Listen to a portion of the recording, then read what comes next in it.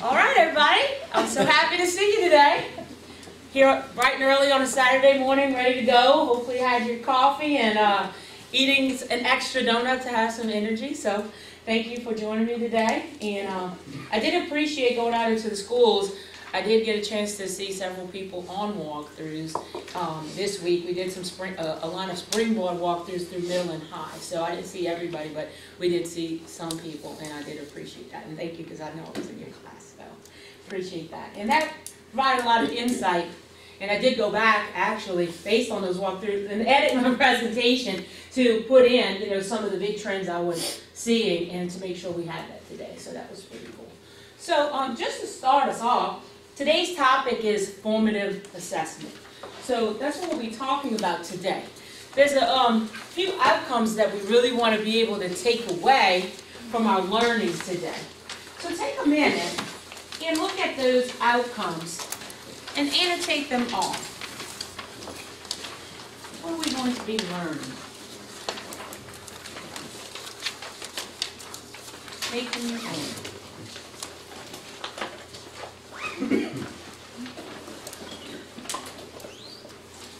We have the boxing, we have the underlining, whatever way you do it in your class is the way I want you to demonstrate today.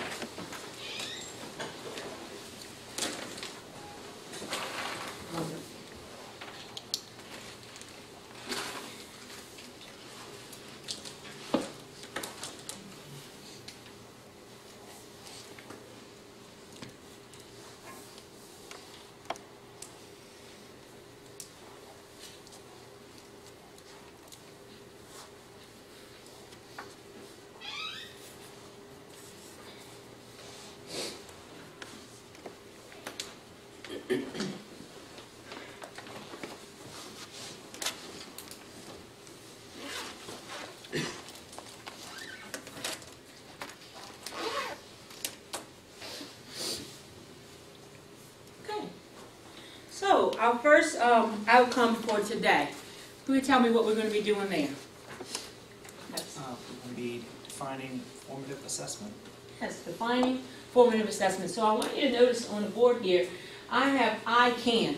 By the end of today, if I see that you can do that, I know you have met that outcome. Okay, so as we do these things, and as I see these things happen, I may be checking off them throughout the lesson. Okay? Let's see, what's the second thing that we really want to be able to walk away with today? Yes, ma'am. Describe benefits of formative assessments.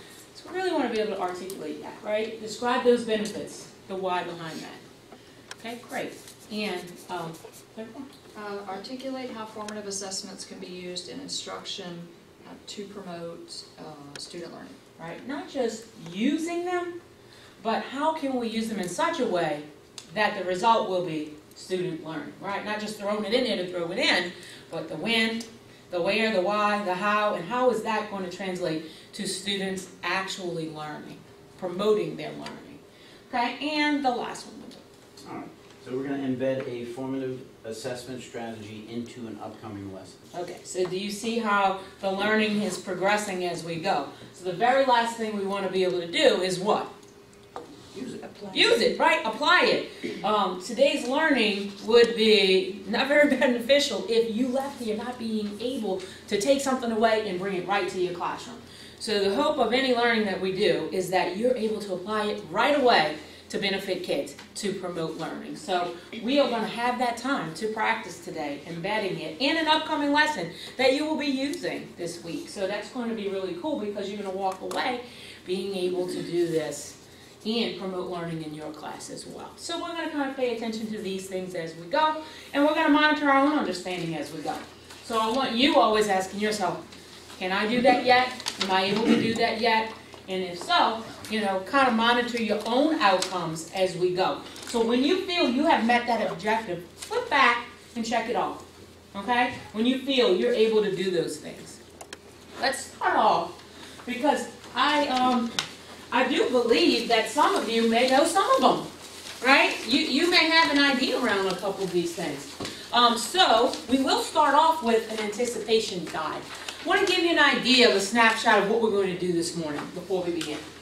we're going to kind of do a little formative assessment ourselves, right? Like, where are we with the ideas of formative assessment? So I'm actually going to give one in here to show you what it looks like, and then use the information as we move forward. We're going to develop a good working definition of formative assessment. It's probably, if you ask 10 teachers, you'll get 10 different answers. If you ask 10 people out in the research field, you will probably get 10 different answers. So we want to develop our definition for today's sake of what we're going to define it as, so when we speak, we can speak in that way. Okay? Also, we're going to read and annotate and discuss an article. You know, really thinking through what that research says for ourselves, and be able to have discourse around that. We're going to then say, well, what are those teaching implications for me? So after we do a little research, we really want to start thinking about our classroom and what that actually means for us. We're going to look at a little bit research that's been done around formative assessment. But, you know, make sure we have some key points of it, so when we're trying to apply it, we keep those things in the back of our mind. And then talk about whether or not it's beneficial for learning.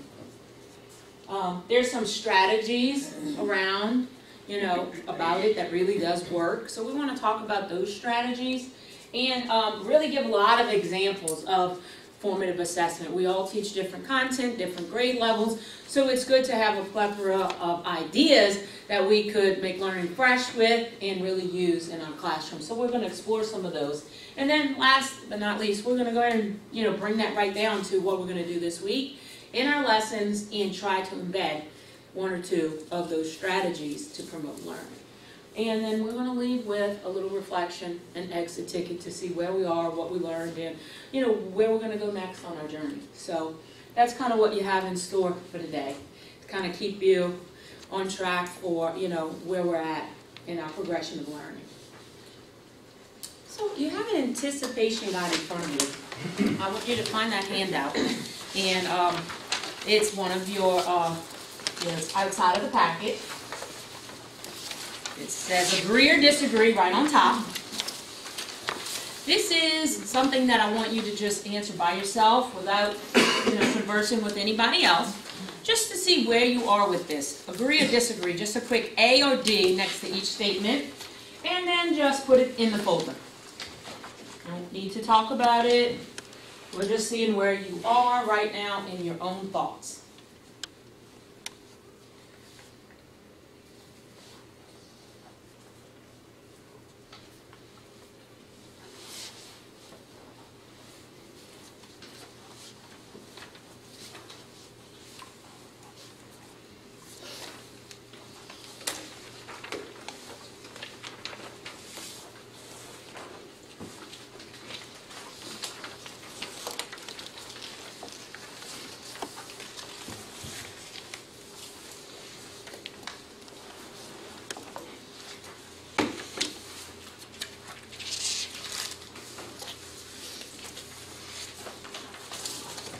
Some of these are tricky on purpose. And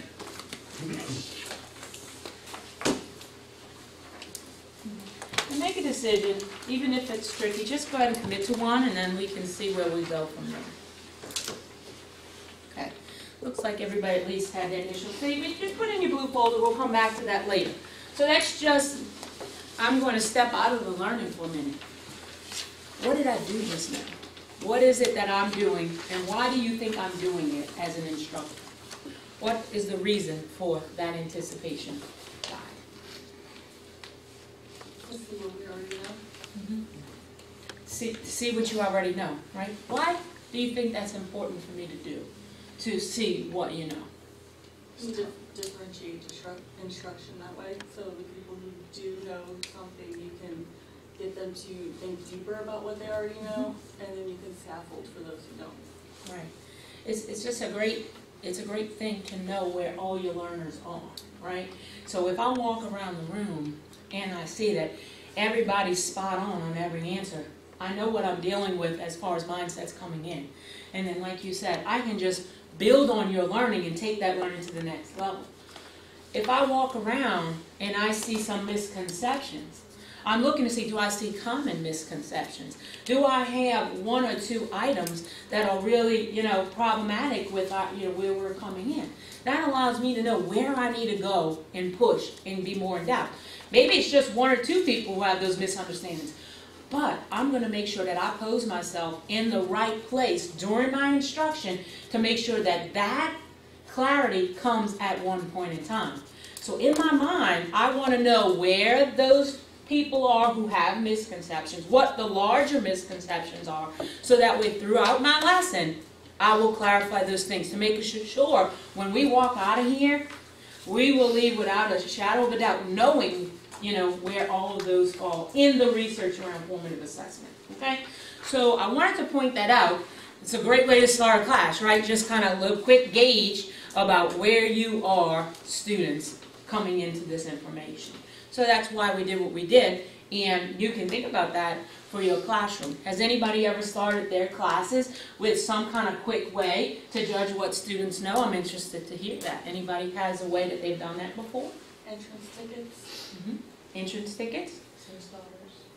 Yes. Lesson starters? Yes. Any other ways?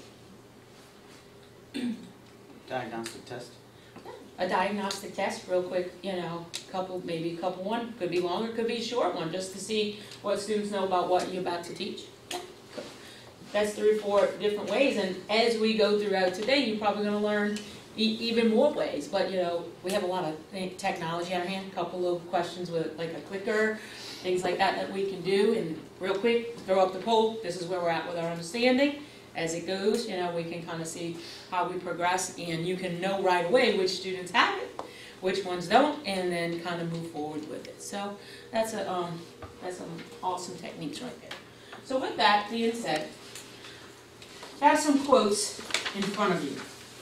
I want you to take some time and read each of the 4 things, 4 quotes about formative assessment, and then I want you to pick one that really resonates with you. Okay? When you pick that one, I want you to think, why does it resonate with you? What we're going to do is in the groups that we have numbered off, I want you to pick up inside of your box, you have a world, an apple, some kind of squishy device. We're going to use this device to do a round robin technique for participation. We don't want any hogs or any logs. We want to make sure that we're all accountable here and that we're all participating. So what we're going to do is we're going to pass this, and we're going to have a chance to say, well, I picked this one, and this is why it resonated with me. Okay? Take some minutes to think time. Take about a minute of thinking. And then we'll go.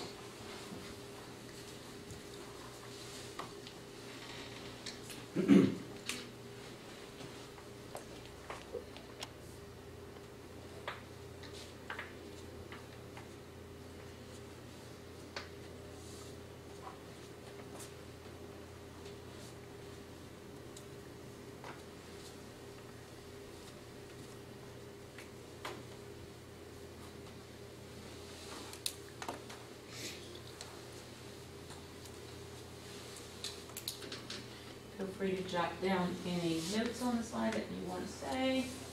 You're thinking, underline, highlight, circle.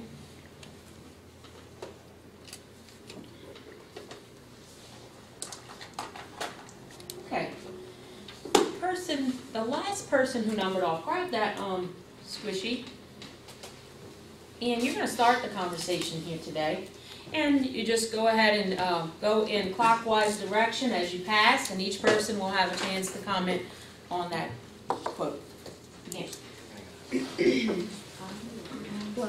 I chose this one, the one in the black box, because it said that formative assessments nurture hope. A lot of times students tend to think that whenever they get a test or a quiz is to set them up to fail for some reason.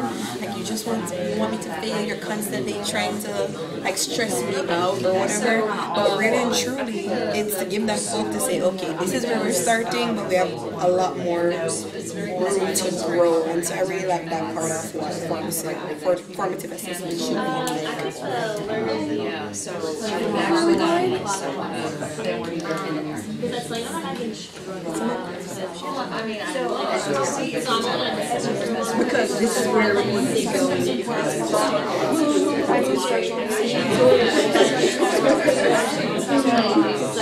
I like this one because it seems like it has a lot of like teaching instead of the feedback because the teaching and they didn't get it the first time, so that was feedback.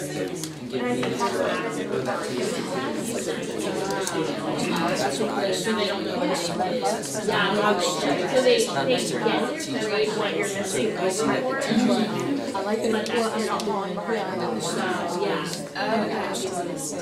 So they're like, they're not allowed to do Because like there's always something I disagree with. So like the feedback that it could be everyone. But what I've had usually discourages them. Yeah. And so that's something that I definitely think I need more of. They've done it multiple times and they're still and then it nurtures them. Like again, I say it does like make them feel like they moved a little, they're like a little better. Yeah. But they still I'm also when we go over yeah. and I don't think they like struggling with like understand the perfection is not something that's and it discourages them. So like all of them like that. I would say there's deliverance too, right? The way you make the results. I know if you have some student also can't like you know, because I have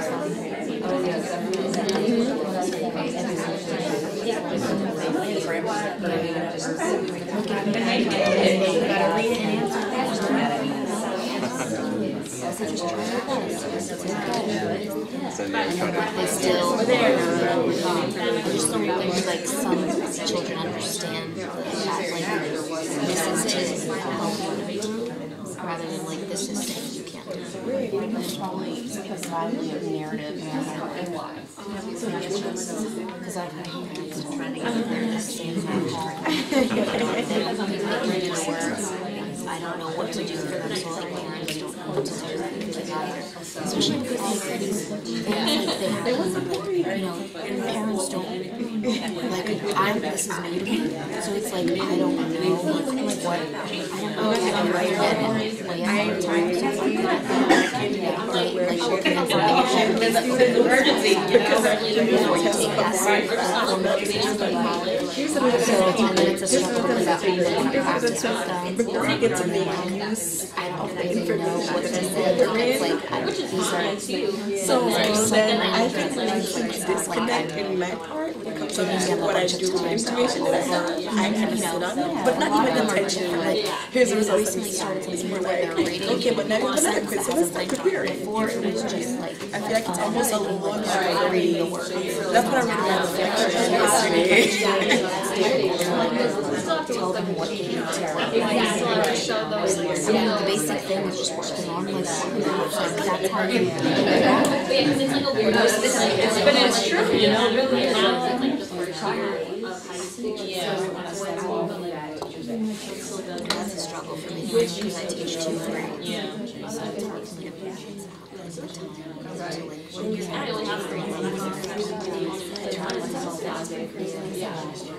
I kind of like that idea. I like that. Every time I see these kids, I'm like, you can change your outcome. I feel like I do a bad job. At the same time, my friends some are ones like, I miss one of course. I just know where it's at. me, Like some kids I think are nice, but they don't know. They're super because the grade, when you get the grade, it's just the grade. It's not that. But I will work with you. Yeah, right, I think that's fair.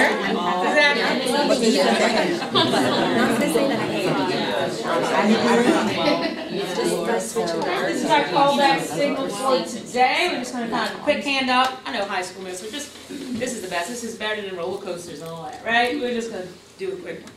All right, thank you. I really enjoyed hearing some of the conversations that we had at the tables.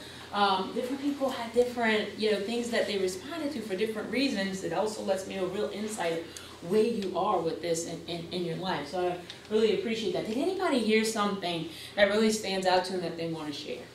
Just any aha, any major thing that somebody said that really resonated with you? We were talking about, in our group, the long quote that says you may not get this yet, and then we were talking about the power of the language of the word yet. So we hear a lot of I can't or I don't understand this, and so changing that to something that, okay, it's, there's hope that it is possible, you will be able to obtain whatever knowledge that is. Yeah. That's such a perfect connection to why we do formative assessment. It's hopeful. It's not final. It's not the point in time where the grade is on that paper. It's, I still have time to learn. I still have time to grow. How uplifting is that to know that with this feedback, I can, increase my knowledge. I can get there. So, just changing how we view instruction, changing our outlooks to be really hopeful and having those times to grow. Such a, a positive outlook on where kids are and where they could be. So that's wonderful. Anybody else had just something that really stood out in the conversation or they wanted to capture from the larger group that everybody else would benefit from? Yes. I think something that was said that was really interesting was that teachers or new teachers at least tend to get in the habit of endlessly teaching. Instead of focusing more on using that feedback to help the students or actually inform the students about different things that they did and didn't do. Right. In the walkthroughs that we did, a collective trend was our teachers are working hard. They are working hard. They are thinking. They are talking. They have planned. They have annotated out those lessons all over the place. But when we listened for student voice, and student thinking and student working, not so much, right? It did happen, but wanted it to happen at a larger scale. Anything you take out of today, the talking brain and the thinking brain is the learning brain, okay? So you want to shift that ownership to those kids. So you're right, that quote, really does make a lot of sense because we're endlessly teaching, but do we have that learning, right? Actually transferring. So I know we all want to transfer that learning, right? That is our goal. I strongly believe that teachers do not come into this profession and say, you know what, I really want to mess some kids up. Yep, that's what I'm coming to do. I can't wait to confuse them. I can't wait to go in there and just, put them up. No, you go in there because you care about those kids and you have planned to the best of your ability and you want them to do well. No doubt. But if we can find ways to get them to transfer that learning even better, we're all for it, right? I just got to learn them and see what they are. So, awesome connection. Okay, any other thing before we move on? Want to value that? Okay, great. So, let's do a little talk. I know you did a little reading before you came and you posted some of your answers, on the actual Google Drive that we have, and you did some thinking. So I'm just interested to hear is what do we think formative assessment is, just based on some of the initial thoughts that we had and some of the initial readings that we had. What are we thinking this is? Okay? You have some chips in your bucket, talking chips.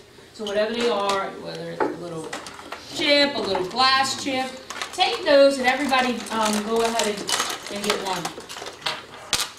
This particular structure does not need to go in any order. I know you have used it with me before, but I do want to just emphasize that when you're ready to make your comment, you throw it in. You don't have to, go in order. You want to make sure that you have participated at one point during the round. And then when your chip's not in, it also sends a reminder that I'm listening right now, right? The purpose of this is to, again, ensure that all voices are heard, all voices are valued. Some students are not prone to go ahead and throw their opinion in, but it doesn't mean they don't have anything to say. Other people love to tell everybody what they think, but then sometimes we don't get to hear from everyone. So this particular structure we're doing in here to model also something you can try in the class to ensure all voices are heard, and it's a formative assessment, right? This is a way, if I'm listening and listening carefully, I am formatively assessing what we know. Okay? Just pointing that out. All right, so you're going to speak about what you think, define it. What's formative assessment? All right? Let those chips go around, throw them in any order, and begin that conversation.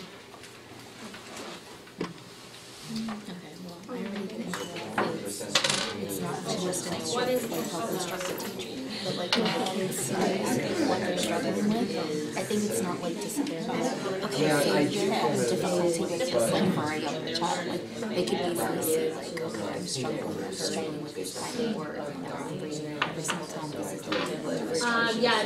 So like it's just to help balance out like the teacher helping the teacher, but also the child understanding what they're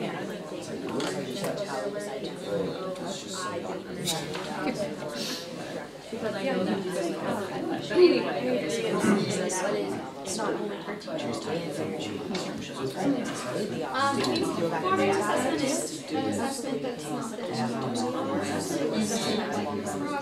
from where are you currently in your learning.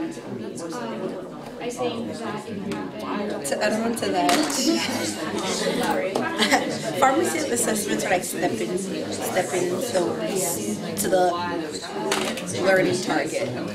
Many stepping stones to get to that ultimate learning target. And yeah, basically what you said, but I view it as a learner stepping around once before we can truly see did they fully and completely learn what we wanted to experience. Oh, I got this. It's a lot different than we, like, I guess, originally thought it was, especially like the PD. I'm not sure that was part of the process. Part of the process. It's not just the end of the process. I think it's part of the process to adjust the instruction and see what they know and where we can improve also, not just the students. Don't do this where they try to change the tomorrow. Middle school now, right? I know it used to be high school. And it was, was it also an elementary? No. Yeah, for real. I think the word assessment is very misleading. When you hear assessment, you just think this big test that you're supposed to take. It's like things like your life is over kind of thing. I think it's just how, because we're so data-driven, because we're constantly assessed, I think the word assessment brings about like some fear. Yeah, it has a bad,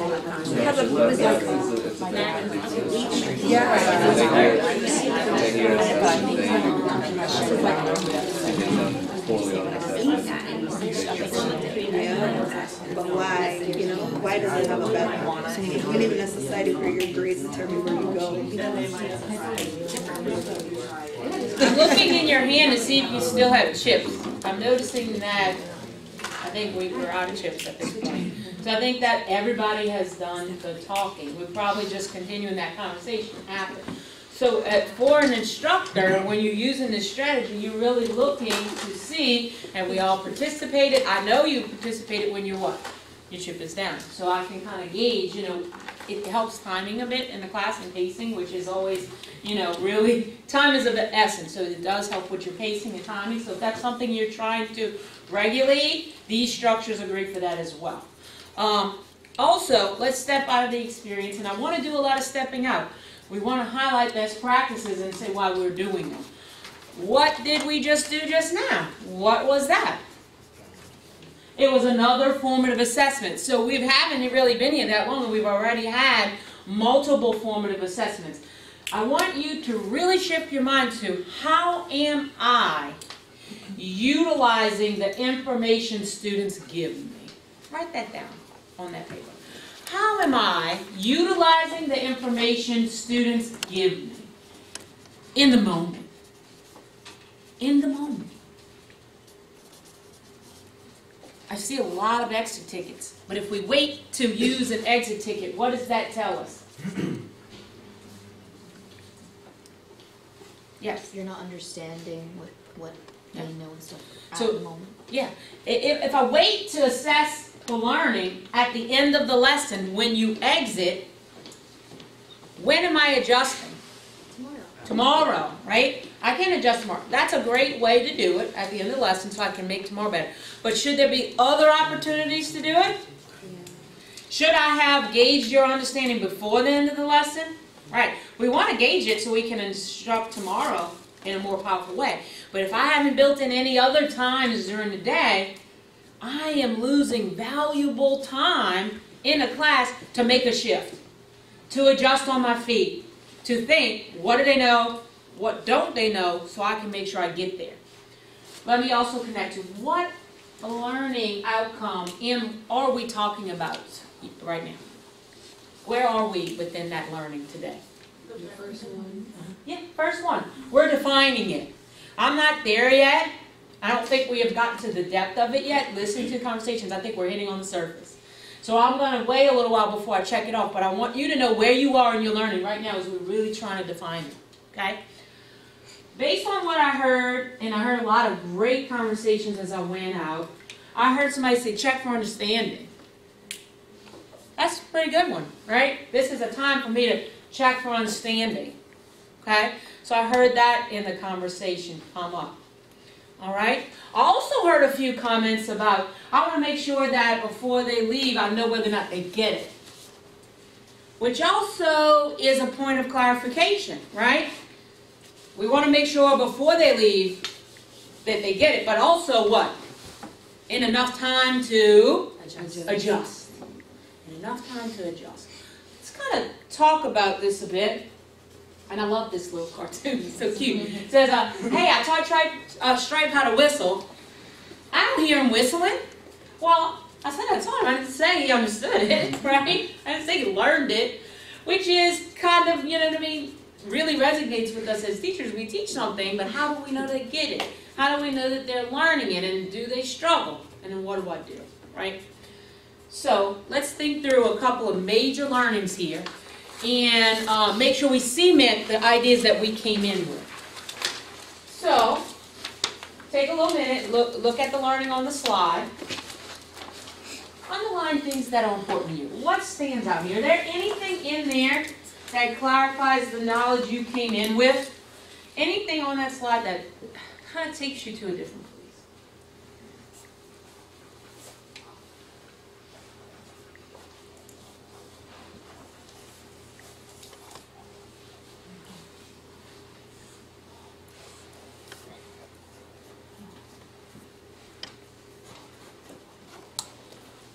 I want to know what is on this slide that did not come up in your conversation. That's what I want to know. You talk, you define formative assessment. What's on this slide that did not get said in your small group? Yes.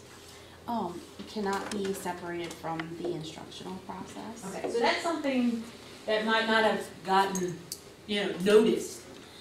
It cannot be separated from the process of instruction as I'm going through the daily learning. From the beginning of the lesson to the middle to the end. I can't separate this. It's not a separate process. It's part of it. And if done well, it's going to probably alter how I move forward. If I come in my class with a plan and I never, ever, ever deviate from it, every day, every single day, I might not be gauging students' understandings in a way that I'm utilizing it. At least at some point.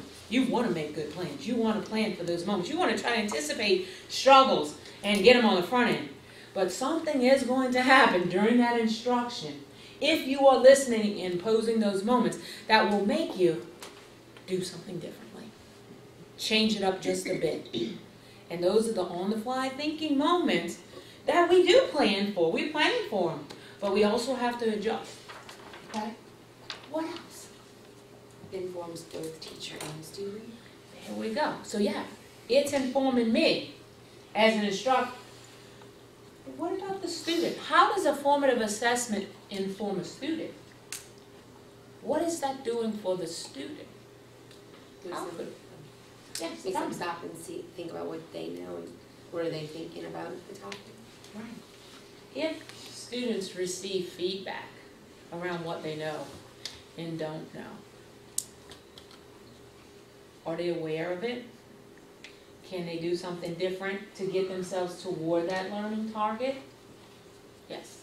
And just kind of piggybacking off of what you said, it's allowing the student to take more ownership, and it's setting them up to be able to, when they finally graduate, that they can do that same self-assessment out in the real world. Exactly.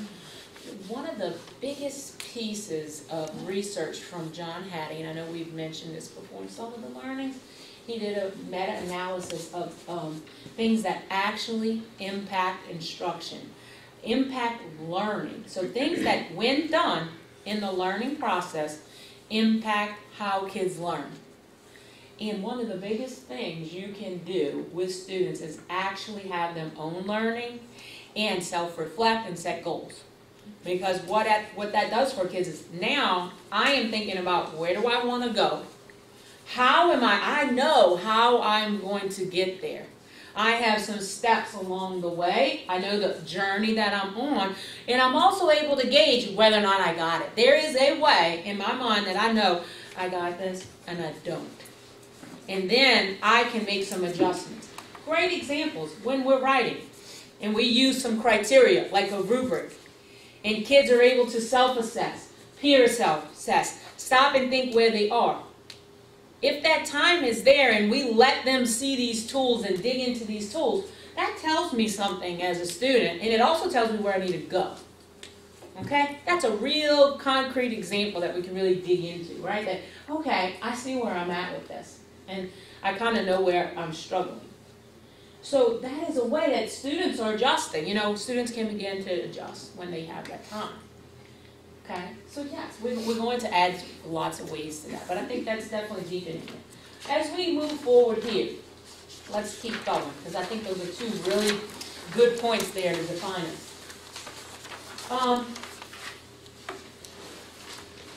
We realize that formative assessment informs teaching. I heard that in what you were saying, and I saw that on your your anticipation guide. I realized that that is something you came into here knowing. Yes, this formative assessment informs my teaching, right? And improves learning in that classroom while it's in progress. Now that's the new piece. That's the piece I really want you to start out there, because I think that's a point of clarity I really want to make as we progress today, is while it's still in progress. Did see a couple people who are in different parts of their understanding with that. Had a few misconceptions with, it was at the end of the day, right? Like, I'm going to do a formative assessment at the end of the learning. I want to shift that mindset to, we can formatively assess all throughout the lessons. We should have some beginning, some middle, and some end formative assessments built in, so you still have time to adjust. So that right there, flag that out, because we're going to see different ways we can do that. I've called out a few already. We want to influence the outcome of the race while it still is happening, right? If the only thing we ever do is an autopsy, can we really change anything? You know, the summative is the autopsy. All right, this is what they get, this is what they, but I don't have time to fix it unless the next day when I move forward. So we want to try to influence outcomes while we still can get the best outcomes we can every day, not just on a test or a quiz or a benchmark, interim, such. Everyday learning, as much as we can influence it, we're going to be winning that race. A few other things here. Go ahead and flag on this page anything that stands out that was not said so far. Is there a new point? Is there something here that stands out that takes it to the next level?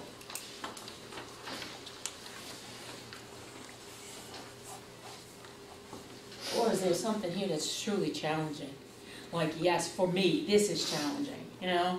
Because I think there's a lot of things in here that I knew, but I haven't been able to do them yet, right? Like, yeah, I know it, but it's hard. How do you do that? This is hard for me.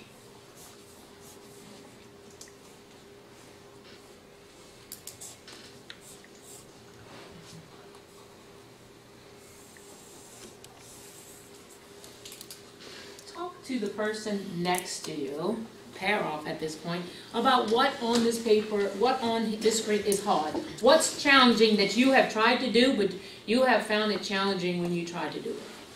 Talk about that.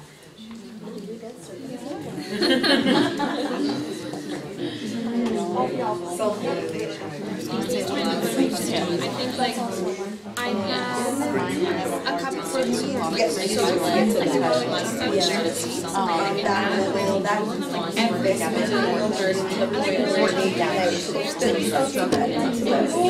I can be excited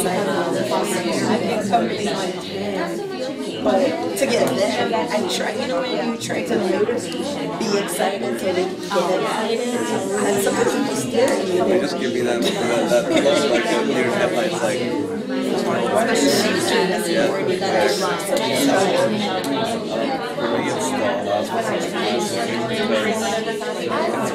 That's what I just wrote that down.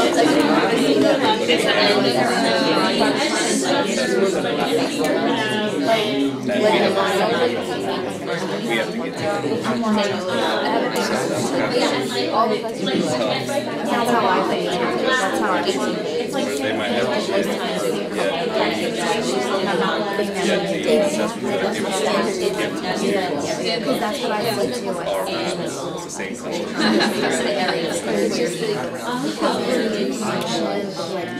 But yeah, And then another thing was the coherence between curriculum, instruction, and assessment. Sometimes just trying to get to the curriculum is so much, and it's hard to get to form their instruction and assessment and just get all of them to blend into their sense. Because as a new teacher, you're just trying to understand everything. well, first they teach me like oh my gosh, it's so different. That's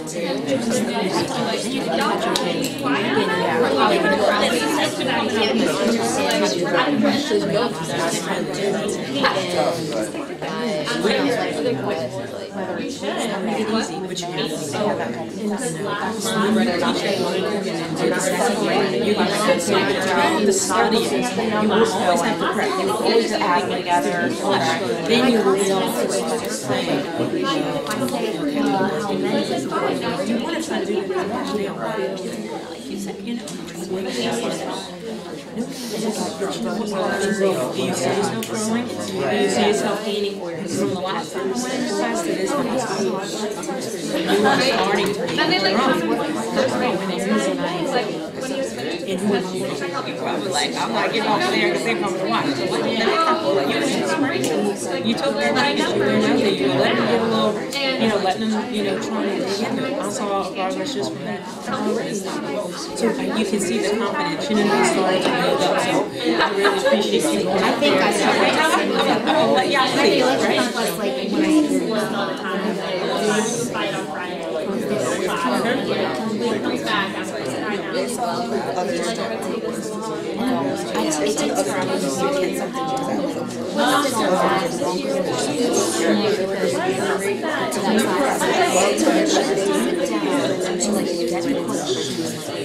Alright, let's kind of bookmark the conversation. You're going to come back to it. We're going to talk all morning long and all afternoon as you begin to flesh this out. I heard some awesome connections to this because, let's face it, we're all new at this. Things are going to be challenging. They're going to be tough.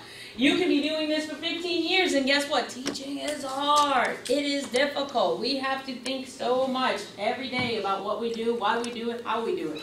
So yes, being a first-year teacher at something is super difficult. Talk to me, and feel free to say it. What is challenging on this screen? What's a challenge for you? Your challenge might not be somebody else's challenging, but what did you hear that's kind of challenging, Yes?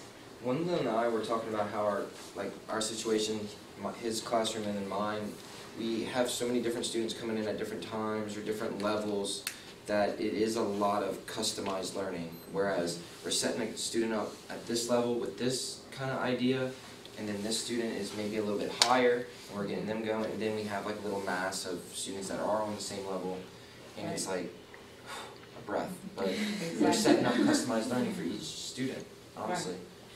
because you're seeing her in different spots, and that's what they need to progress. If this is where they're at, it's difficult, right, to do that, but you're saying, okay, this is where they're at, now what's going to take them to the next step, which is not the same as the person sitting next to them at some times. And so always thinking about the student, the learner, the class. An honors class should look different than a regular class. You should be thinking differently about how you present that information to them. But within those classes, there are still individual students who need different things. So then, not just whole class differences, but then, well, what does this student need that this one doesn't? And when you teach kids who are coming in all day, that's a lot of thinking. That's a lot of planning. There's a lot of times to think through that. It is difficult and challenging, right? So hopefully today, as we flesh through some of this, we can think about how to do that, or what techniques or strategies can help us do it with some efficiency to have some good next steps. Anything else on here that kind of would stand out as, yes, that's hard, that's challenging? Yeah. In 10th grade, the engagement and motivation is just incredibly difficult. So sometimes when I do like the formative assessment and kind of go around and assess and talk to each student, they actually use that as a reason, why not to progress. So even though they may be self-aware and starting to see where they're at with their learning, and they kind of regress and they say, oh, well, we don't want to, or so the motivation is definitely a challenge. Right. So we're going to talk about that because we want to keep kids engaged cognitively in our lessons, right? How do we keep them with us? How do we purposefully plan our lessons so at every moment of time, their mind's working, their mind's thinking, their mind's talking, and I don't lose them, right? I can't lose them because if I lose them, then they're definitely not going to get to those targets. So those are the moments that the teacher tricks you need to be able to pull out that bag to say, okay, well, when this happens, how am I going to respond? When I get this type of action, is there something differently? Even if it's not on the plan. I anticipated struggle, I planned it, it helped. There was one I didn't anticipate. It happened. Now what? Do I keep going or do I stop and adjust now? Can I do something a bit different to get that engagement, right? And so we want to give you techniques that you're planning for, anticipating, for the struggle that you put in so you don't get it. But for those moments when it happens, you also need to have some on-the-fly moves to say, okay, well, let's try this. They're looking dead. Their heads are down. I didn't plan for it. Yep, get the apple out. Guess what? I did that. I did that with this turn and talk. I adjusted. I didn't have that plan just now. But you were kind of looking at me. I'm like, you know what? I'm going to give it to them. They need to talk. They need to talk more. They need to own it. And that's okay for me to go off my initial plan because I formatively assessed and saw you needed to speak. You needed to think. You need to own it. And I threw in the challenging thing. I didn't plan for that. That's okay because you got something out of it. Because I saw people going, like, oh God, what this? I'm like, yeah, great idea. Let's put it in. So it's okay to adjust when you need it. Yes. I just wanted to let you know that motivation and stuff also happens at the elementary level. And I think because that's been said, one of the other things that I struggle with is I'll have a formative assessment, and I'll be doing that during, especially in math, during the whole math lesson. And every day, and I'm like, oh, they're finally getting it, they're finally getting it. Then we take a math test. And I'm like, what have I been doing the past 3 weeks? I guess I haven't been in here. Because and then like the last math test, I had to stop and just take all the papers up and reteach. Right. And it was, and when we got it back, I mean, and when we started back over, the grades were actually really great, but I felt like I had to do a lot of helping, a lot of reteaching, a lot of... So the connection between the summative assessment and the formative assessments are... Yeah. So sometimes you're seeing it and it doesn't transfer. And yesterday, we were doing springboard walkthroughs, and I sat next to a student in a math class in a middle school setting. And I was watching her persevere through a problem, like really trying to look at how Springboard had it set up, the model, and she was following that model step by step. Like you said, she would go back, she would do something, then she would go back and read it, and then she would do something. And eventually she got to that right answer, and then I said, how have you been doing on the assessments you've been doing? She said, well, sometimes I do really well and sometimes I don't. I said, well, why do you think that is? She says, well, they don't put the example on the test. You know, and that's true. She's like, I can do it when I have a sample there, but I can't do it when you remove the sample. That was insightful for me. So my question to myself is, I wonder if she ever has chance to practice without that sample there. You see, without the scaffold. I wonder if that scaffold was ever removed in an opportunity and instruction to do it, so that way she could transfer what she learned to a situation that would look like the summative. So keep that in your mind as you think through. I notice they're getting it in class. I'm providing scaffolds, right, for learning. Do I ever wean the scaffold? Do I ever remove the scaffold? See if they can do it before the test. Keep that in your mind. Write that down on that paper. Do I remove the scaffold and have a formative assessment to see if they'll get it before the test? That's a wonderful question to ask yourself if you have a lot of kids who are not giving you the result you want on that summative.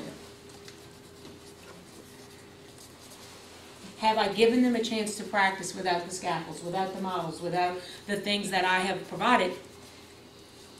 If they can't take it in the test, if they can't bring it in the test, then they need an opportunity to practice it without that tool. If it's allowed in the test, then it should be on the table. Right? Not to say you should not provide scaffolds, because you need them, because if not, they'll never get it. But at what point do we release? Keep that in your mind. All right, I think we did a great job delving in here. Let's deepen our learning even more. After we read this article, I'm going to feel really good about checking off defining formative assessment. Okay, I'll really feel good about it after we really cement this learning. So how this is going to go down is you're going to take time and read on your own, and you're going to annotate in this way. You're going to star things that you notice that are important to you. You think it's important, put a star by it. If you like it, you particularly, I really like that. Heart it. Put a heart by it. If you have a question, you're not quite sure what that means, or you just, I need to know more about that, question mark. And, hey, exclamation. This surprises me. I did not realize that. It's surprising. Okay, take time, read the article, use your little annotation key up here, and then we will move on after that.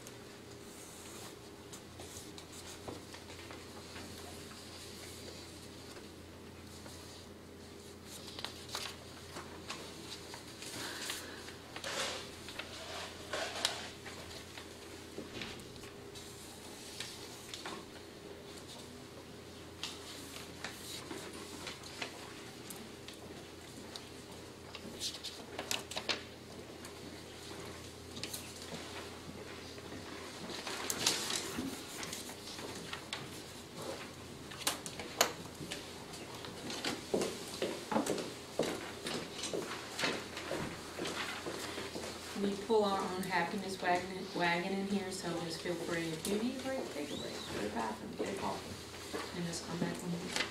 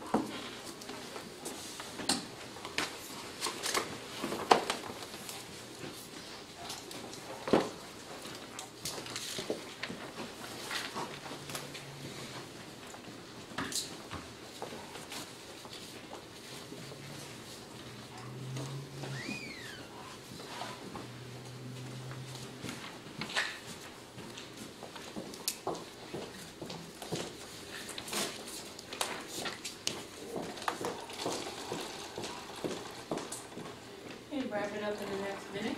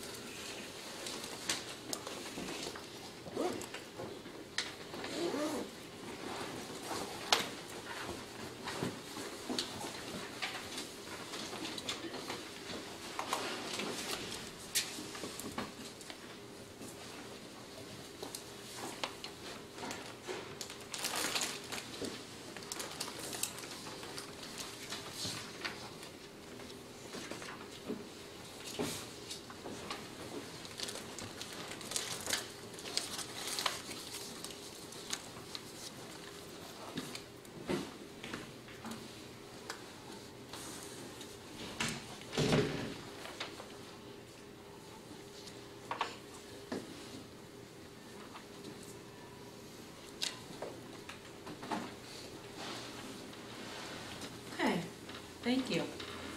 Looks like most of us are finished. We're just going back over some of the notes we wrote and some of the thinking. Before we move into the discussion piece of this, I'd like to do what I like to call my step out, okay? My step out is I want to take you into my world around why we do what we do, okay? The value of this learning in this setting and how it transfers to your classroom. One, I want you to notice some things that may go unnoticed if I don't point them out. These are my chunks of my lesson. These are the things I want you to walk away with today. I want you to be very conscious, because I'm building consciously competent teachers, about when I'm formatively assessing in this class today. I have certain things I want you to walk away with. So I'm planning what? Moments in time for me to see where you are and for you to know where you are with each one of these major learning. Okay? So there were times. Tell me how am I assessing? How have I assessed today you defining formative assessment? What are some ways we have done that so far? Prior knowledge, like that first little piece of paper you gave us. First piece of paper, right? Agree or disagree, right? Just straight off the bat, that helped. That was one way. What's another way we gauge for understanding of defining formative assessment?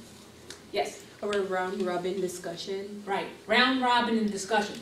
Not the mere act of round robin discussion. The activity alone does not promote you knowing whether or not you know it. What promotes whether or not I know whether or not you got that? What's the difference maker? You were circulating in this. Yes, and what do I do when I circulate?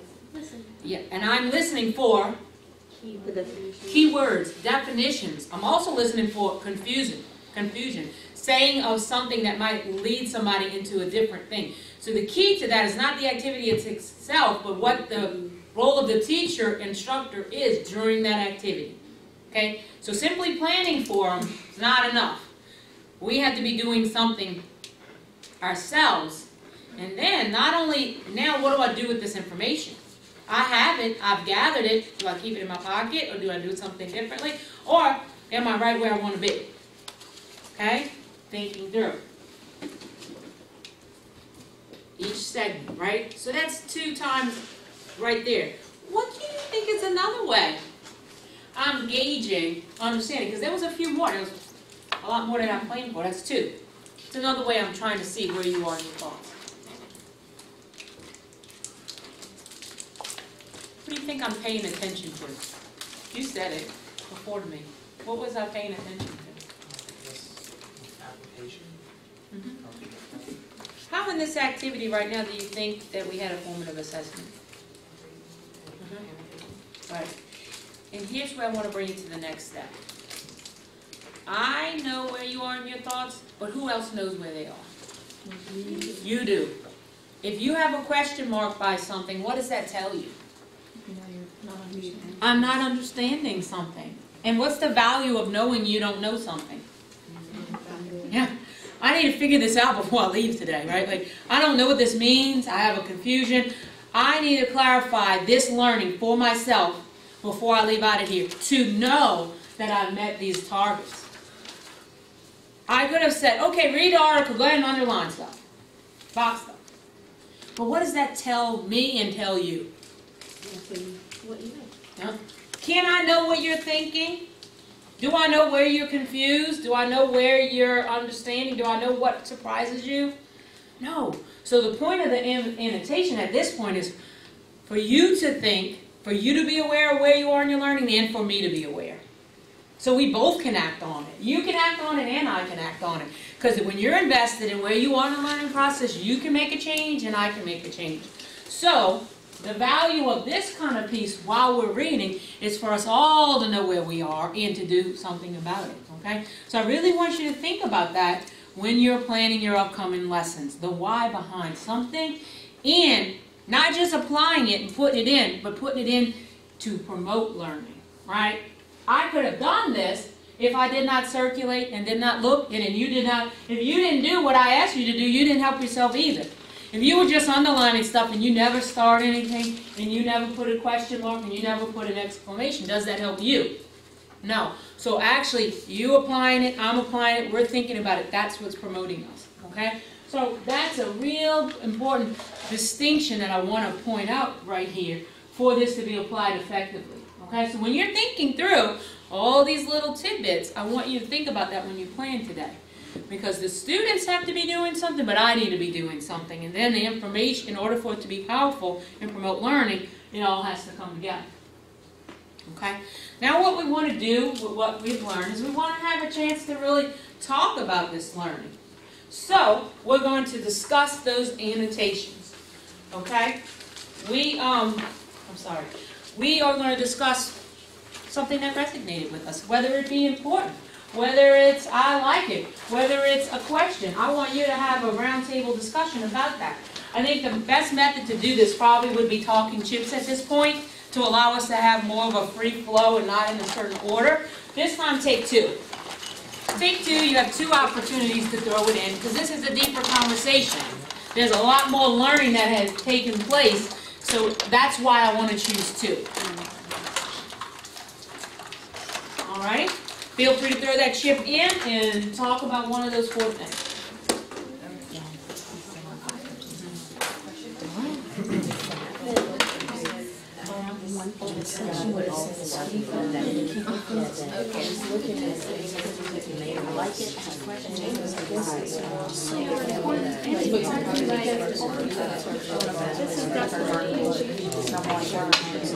Where I feel like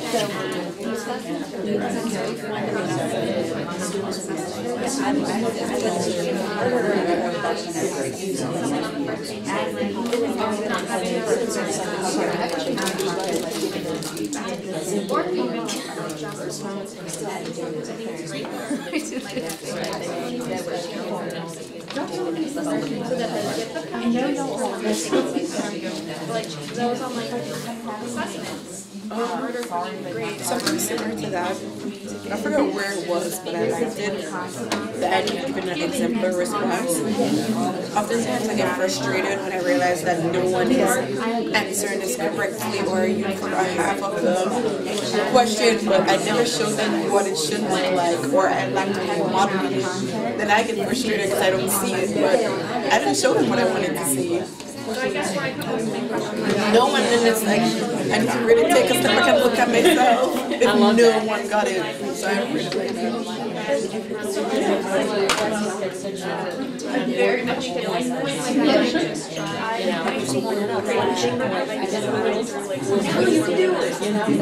And I know that like this is more like One of the things I like when something last time is a mistake to do is wait until some of the assessment and then give some of the assessment back and show them what they did wrong. We're already moving on to the next week.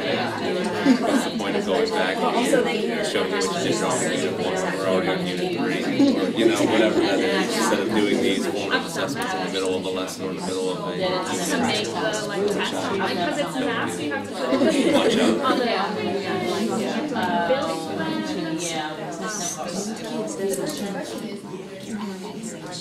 yeah, I guess like I'm just struggling with how to have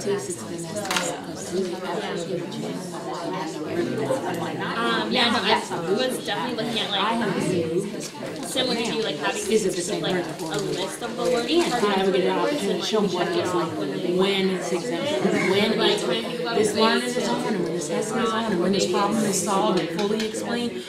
This is what it looks like, and it receives full credit or whatever. Well, those kind of conversations we can get to, they will then know what it looks like on the transcript, right? So that's just so powerful because if the rigor is watered down, then they can't get to that level, right? So, but then it's again, show it, taking the time to use the exemplars in that. actually have them keep that list instead of getting on That was definitely an area for the hardest start for me. Because like concrete of like actually the time constraints, like you have one test, like you just have to and then there's another test. Yeah, it doesn't make sense to be able to go down that program. I didn't have time to sit there and go over the test. By the time I finish grading the test, then like we're already on the next thing, and I have to start preparing for the next test. And they want that done. You're studying Just like everybody. One thing of what you mentioned about circulating, I don't even know what I'm sure some words is, but that's what, yes, that's what happens. But I don't know. Sometimes we just to make sure that it's actually on on task and teaching instead of circulating to check for understanding. I'm checking just to make sure that they're doing it. If they're doing it wrong, I'm at the point where I can't even worry about that right now because I have 10 other ones here who are sleeping, or I'm circulating to keep them on task instead of circulating for understanding.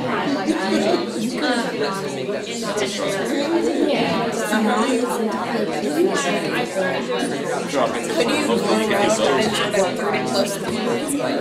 Understanding why you're circulating that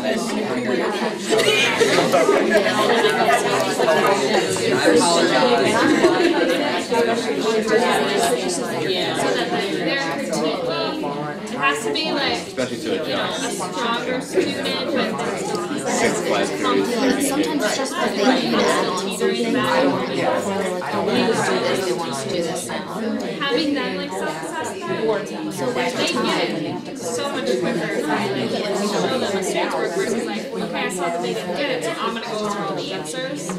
They just like It is it's very different because the like student analysis. they want you to Student analysis. do the curriculum, focus on this and do these things that aren't really what you're doing at the moment. We let them do homework. And I think it confuses people because they may be focused on something that we're trying to get done and they're trying to review that.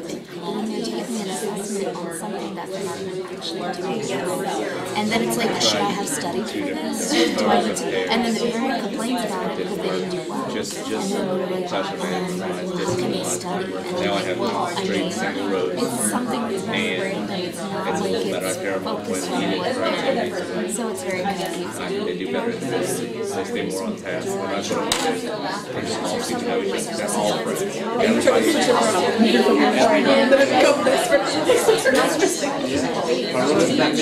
separate everything.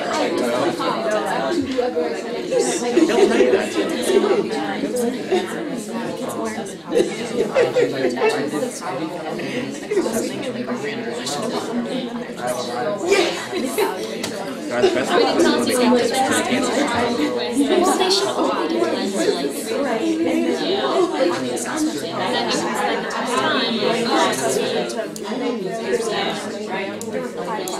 It's hard. I got her. see my daughter has so much from scratch already just like she gets it here but she can't see here also because she does for this and that's the same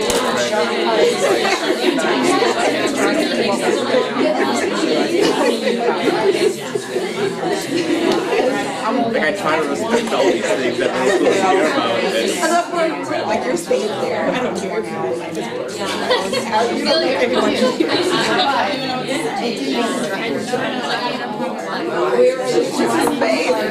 I don't know how 25 kids can sit by themselves. If I could do it,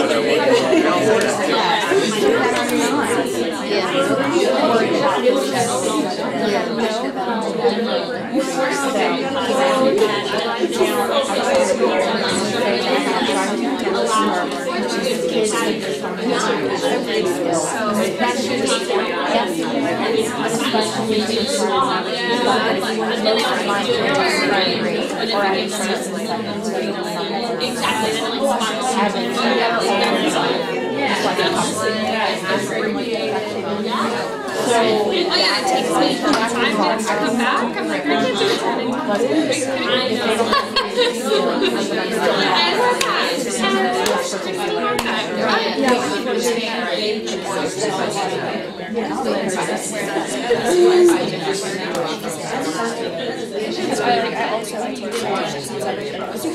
oh yeah, we can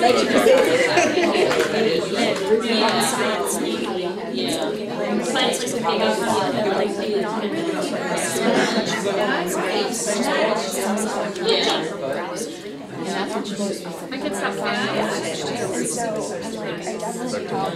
After school, but I think it's too much fun after school. My kids were like, I want to wear my shoes. and I do some too, like I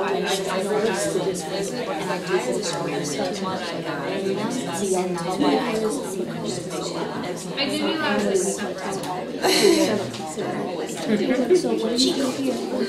and I think that they want their students to do it. But then I have no lunch because I have on Tuesday. Come back and not wait.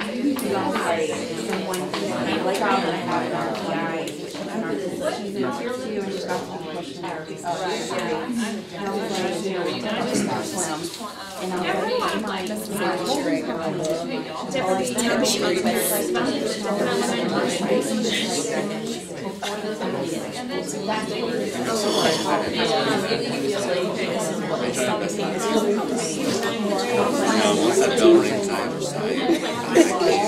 held on to it.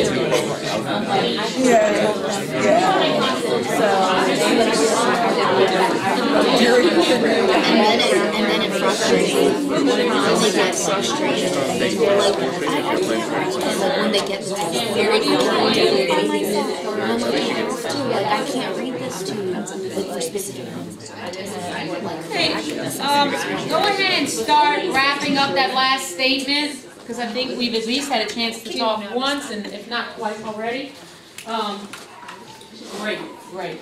Now, the depth of the conversation now in this room makes me very happy. I just want to say that. The things you're saying, the things you're thinking, I see that learning progressing. And as far as continuum of learning, where we started and where we're at now, we're much deeper in what we're saying. I want to share out a few things before we move forward, because I was listening with intent, and I pinpointed a few people that said something that was really profound that I wanted to be shared with the larger group. Okay? So first of all, I think we hit on something here. Do you remember what we were talking about? And I said it was rigor, a conversation about rigor and those pieces. Can someone capture that little moment in time? Well, initially we were all talking about this one piece about how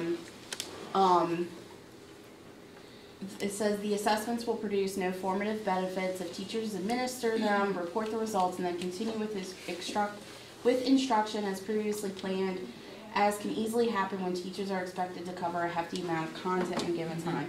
And like some of us had like all 4 of these listed in that one piece. It's like right there.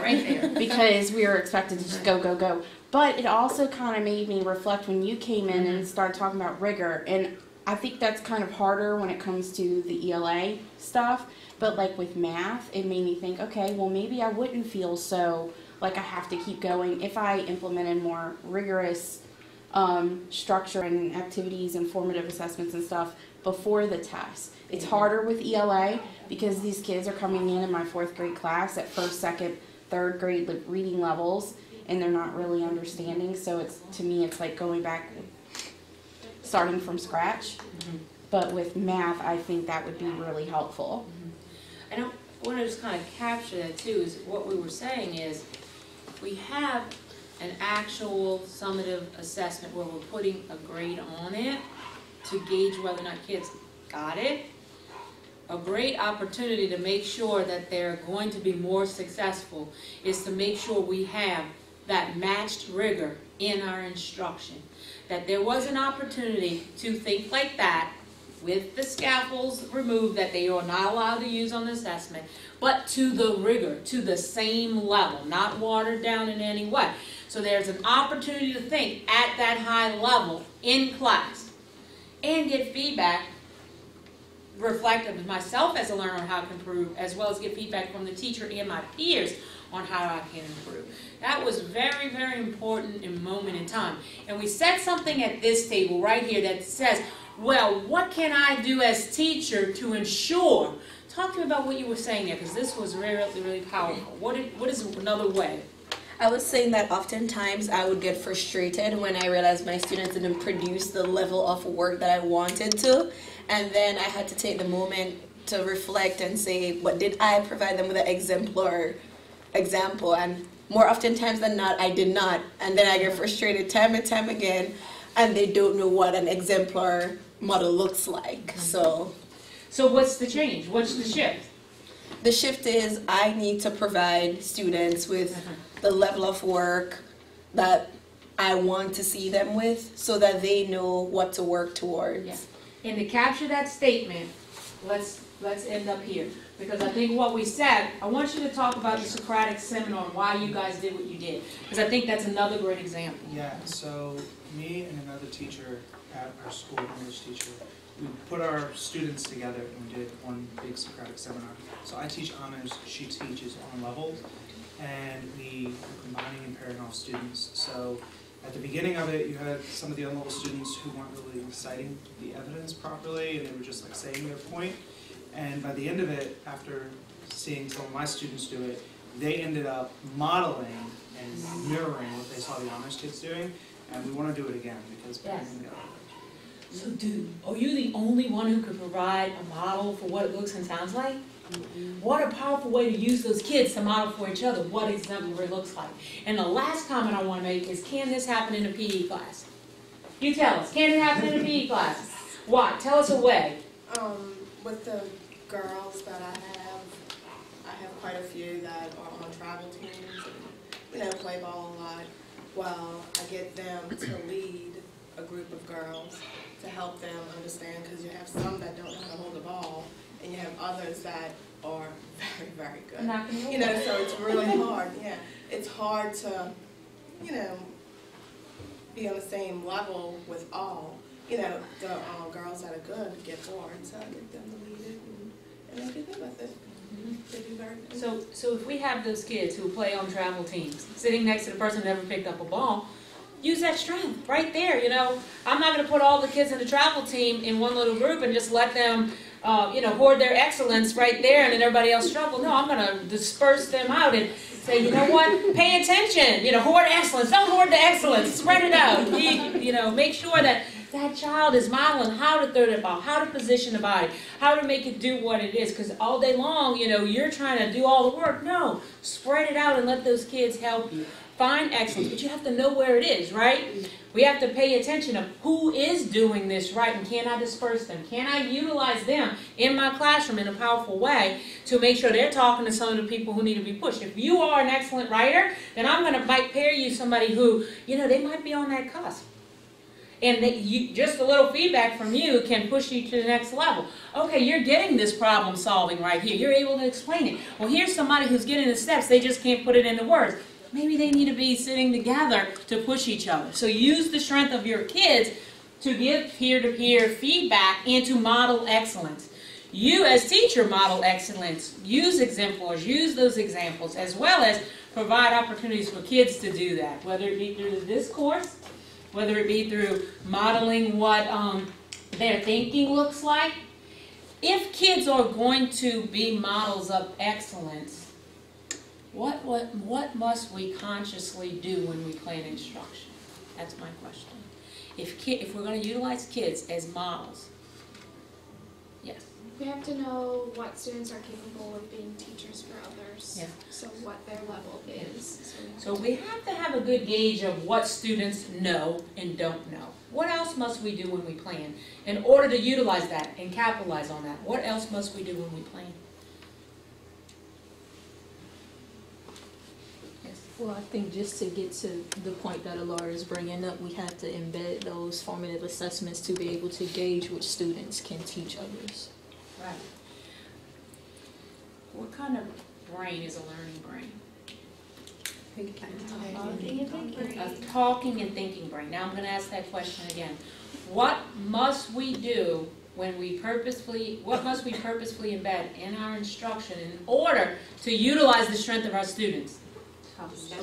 Talking and what? Thinking. Are we purposefully embedding in the appropriate chunks opportunities to talk, opportunities to think, where kids can be models for each other? See how that's pushing it a little step up? So now I'm talking about how am I benefiting from formative assessment. I feel really good right now, based on our conversation, to tell you, I think we have captured number one. Give me a thumbs up if you feel very good about defining formative assessment for others. Who feels good about, I can pretty much tell you what that is. Yeah. I thought so too, but I wanted to gauge you. I think we're good with this. I think we begin to really spout out those benefits, but right now I'm going to hold off. Let's do this next piece before we check that off. And we're starting to even talk about how we're going to embed them in instruction, which was awesome because you took that activity to another place, starting to say, well, in my classroom I did this, so I could do that, which I think we're working right now on 2 and 3, okay? go ahead and look at those learning objectives on your front of your page and check off where you think you are. Where are you right now in your learning? What ones you feel really confident with? Check off the ones you feel confident with, and just kind of leave the ones who we didn't get quite to. Maybe you are beyond where we are because you know, hey, I got that. If you feel confident, check it off. Objective.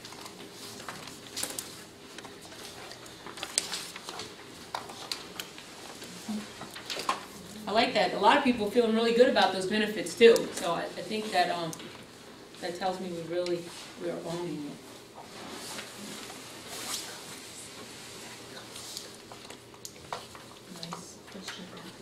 Yeah, this is just for you. I'm just interested in where you think you are in your learning. Okay, step out again. Do you ever do that in class? Have you ever given a chance for kids to stop and think, well, what do I get? What do I know? What don't I know? Where am I in what the learning target is for today? Do I get it? Is there a point that I still need to learn? Oh, wait. I'm not quite sure about this part of the objective. I got this. We're just not there yet. Have you ever done that before? What's the value of that? What's the value of giving a student an opportunity to think about where they are in their learning process? Turn and talk to the person next to you. What's the value of that? Really understand what they're struggling with. What do you sometimes you can't really express it out. So whenever we're given something, trying to understand this specifically, then they'll understand Even that is I know, I sometimes find myself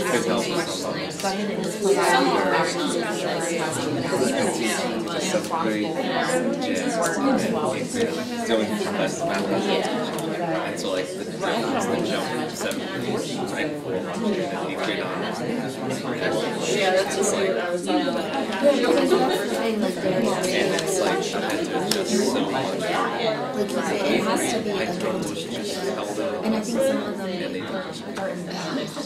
And then I started feeling, and I think all the way. All right, one more.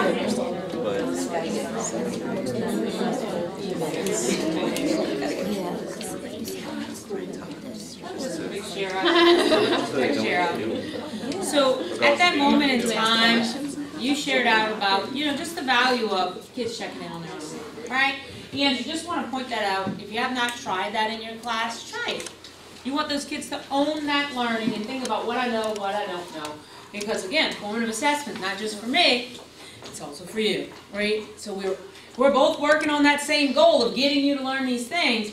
We're staying tight to our what we're trying to do today, and we're knowing what we need to do and moves we need to make to get us there and keep us focused. So that's just keeping that in mind.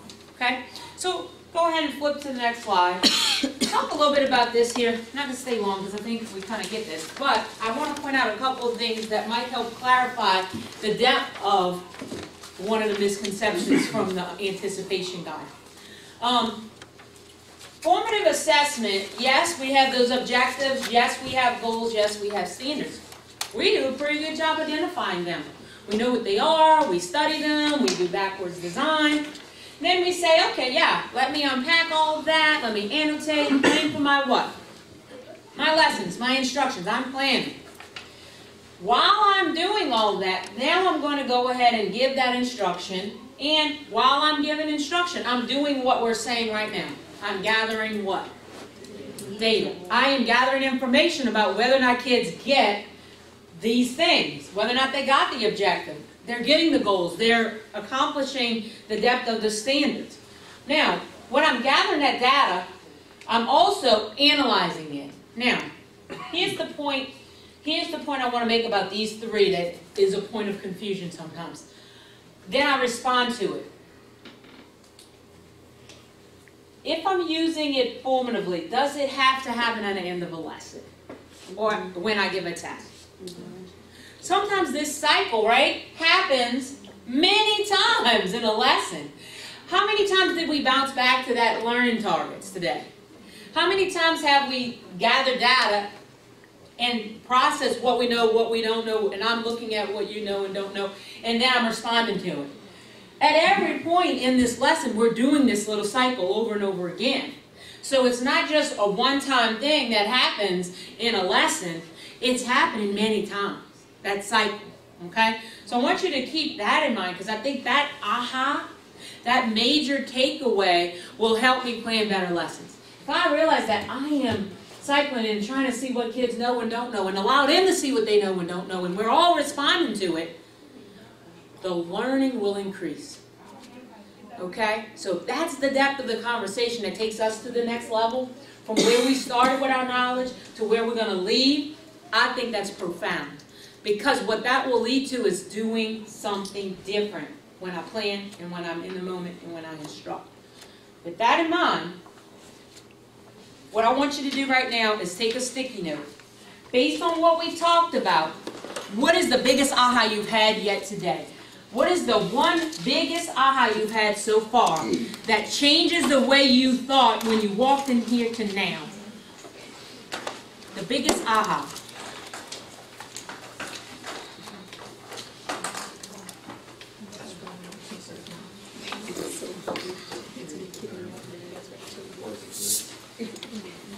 What was your biggest aha from today?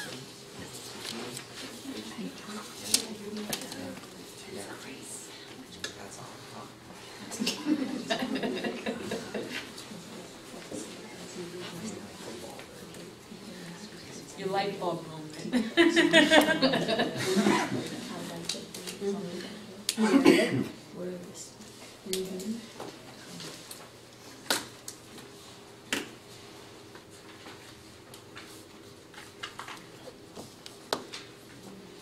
Would you say using words during would you think those are positive assessments? I do that frequently, but I never thought about it like this from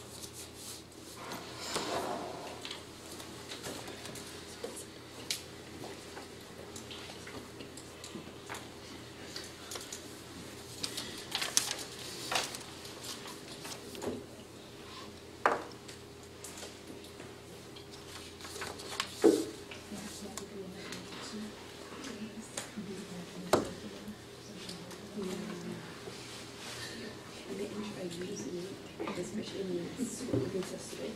I've been in the book and switch there. They appreciate it. Switch up.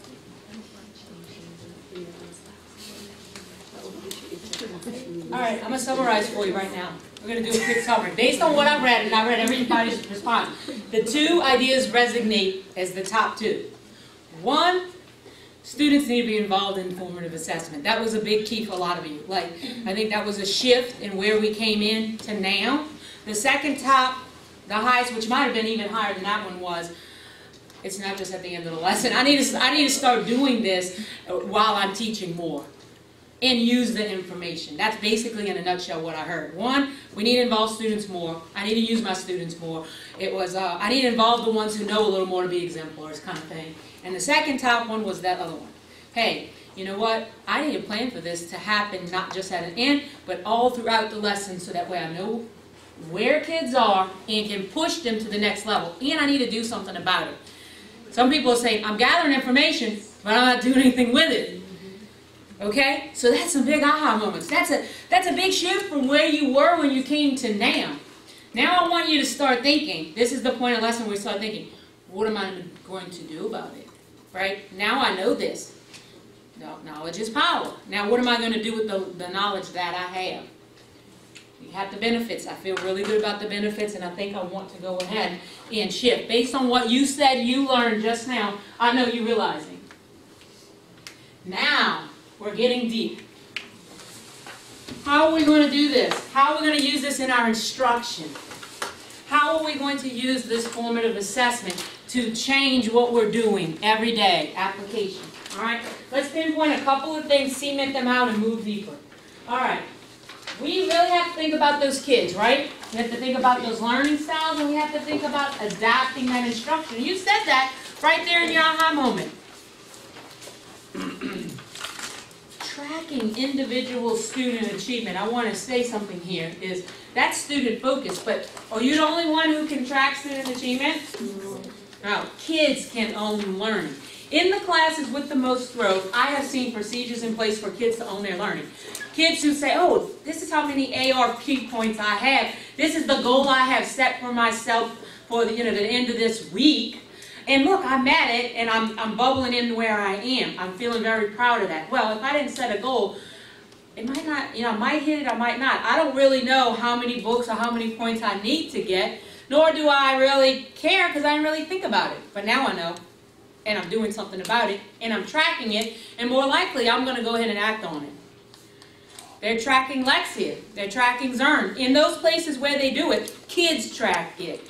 Kids say, I want to gain blank points because that's how I am being pushed. And then I'm going to consciously make that effort, and I'm going to track it to see if I got there. In middle and high school classes, I'm seeing some kids setting goals on assessment to assessment. Last time I took an assessment, I was at a basic. This time, I really want to push to be at a mastery. So this is what I want to try to do to get myself there. Or on benchmark. When I took the LEAP test last time, I was at a mastery. My goal for myself on a LEAP test is to be at advanced, because that's a push for me. Well, guess what? If I'm going to be at advanced on a LEAP test and every other thing I do, I have to be working at that level. So I'm setting some quarterly goals for myself to make sure I'm doing it. I'm checking myself. Goal setting, beautiful thing. Kids owning it. If they track it and they care, it's more likely going to happen. Okay? So think about that. How are you investing kids in their own learning? How are you helping kids to self-reflect what they have, what they don't? But also, are they tracking where they are? Do they know where they are? Are they setting a goal for where they want to go? Do they know? And is there a way you can do that with what you teach? Okay? Just a moment of time for you to think. Designing student assessments, even the mini ones. I'm not talking about all that, end of the unit kind of things, because a lot of our curriculum writers do that. They do those moments for us to make them superline. But is there something you can design those in the moment assessments? Are we even utilizing what's there and the value of what's in the curriculum, like our Springboard and our Wit and Wisdom and our CKLA and our Eureka and all of the tools that we have? Are we reading the teacher rap and the teacher notes? Are we using the teacher notes? It tells us how we can bring this up for kids who get it, how we can say something in moments that we can formally assess. But are we working through problems like a kid and thinking about what kids need to think and what they're going to struggle with? And then are we utilizing the notes to see how we can push the thinking? How beneficial is it as if you think through a problem like a student and actually go through the problem-solving method or the writing process or whatever it is that you're doing? Actually go try to throw the ball. Go try to kick the ball like that. Try to play that musical piece in that way. Whatever it is you're teaching, do it like the kid would have to do it. And then you're going to see, where is this going to be difficult? At what point will they struggle? And not just the group. At what point will my EL student struggle? At what point will the special education student that I have sitting in my class struggle? And is there something I need to do differently? If that struggle. If I anticipate that struggle ahead of time, should I not try to set that student up for success by providing something? Is it okay to provide something a little bit differently instructionally for one than the other? Sure, if you need conversation stems and you need sentence starters, is that okay? Yeah. Should I release them at some time? Yeah. But let me provide them, teach you, and then start to release. That make sense? Okay? And students have to have that opportunity to grow.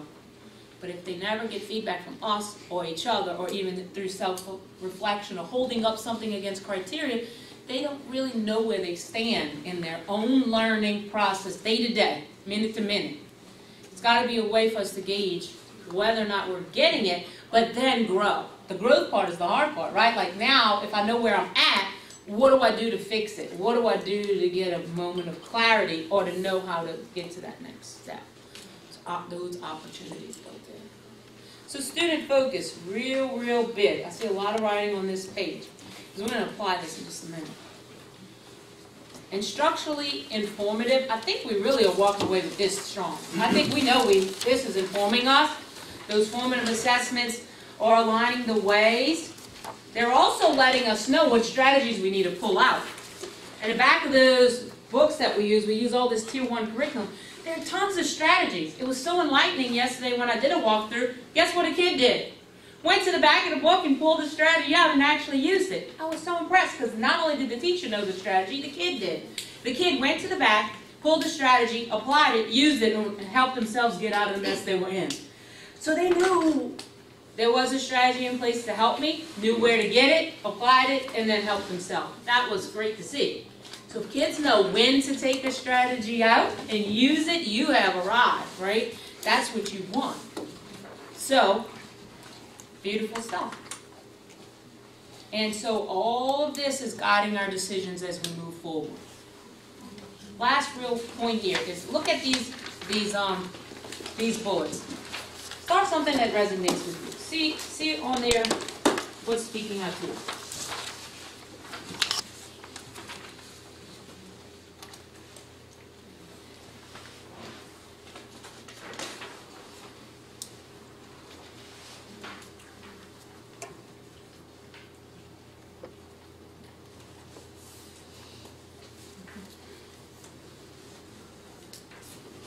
All right, we're going to do some call-outs here. What's something that resonated with you from this page?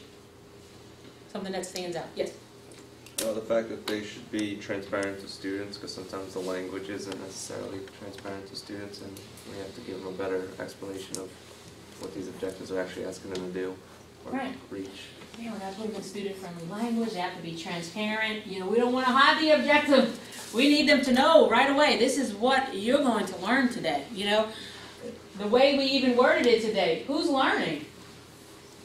I am learning. You are learning. You owning your learning, and they have to know what that means. In another district, at one point, they would always put the learner will, but then do the TWL. And the teacher would always start off with TWL, like, you know, the learner will. And then at one point, I kneeled down because I like to know what kids were thinking. I'm like, what's happening right now? What do you guys do? He says, we're doing the learning wheel. I'm like, oh, the learning wheel. Yeah, the teacher says the learning wheel. The learning wheel. Every time we start a lesson, she says the learning wheel. I said, oh, and what does that mean? I don't know. You have to have a learning wheel at the beginning of every lesson. That's what you do. You do a learning wheel. I said, oh, okay. I said, well, who's the learning? I don't know. It's a wheel somewhere. I don't know where it is, but the learning wheel, right? That kid had no idea that was for them. He just knew at the beginning of every lesson we did the learning wheel. That's what he heard. He didn't know that's what he was supposed to learn. He just knew the learning wheel started first. That's what we do. And I'm like, so what's the purpose of that? I don't know what that purpose is. Who is that? And I said, who's it for? It's for the learning wheel. You know, like, get it, lady. And I'm like, oh, the learning wheel. Okay, so the learning wheel was somewhere. He didn't know where it was, but every day we did. The learning wheel is going to do that. I don't know what it was. It was the best moment in time because it let me know. Sometimes we do things and we think, you know, we're there and we're getting it, but there he was doing the learning wheel, not knowing why he was doing the learning wheel, who the learning wheel was for. He was looking for the learning wheel. That learning wheel is pretty smart, right? That is for you. This belongs to you guys, kids. This is not. And here's another misconception. We put those objectives on the board for those administrators.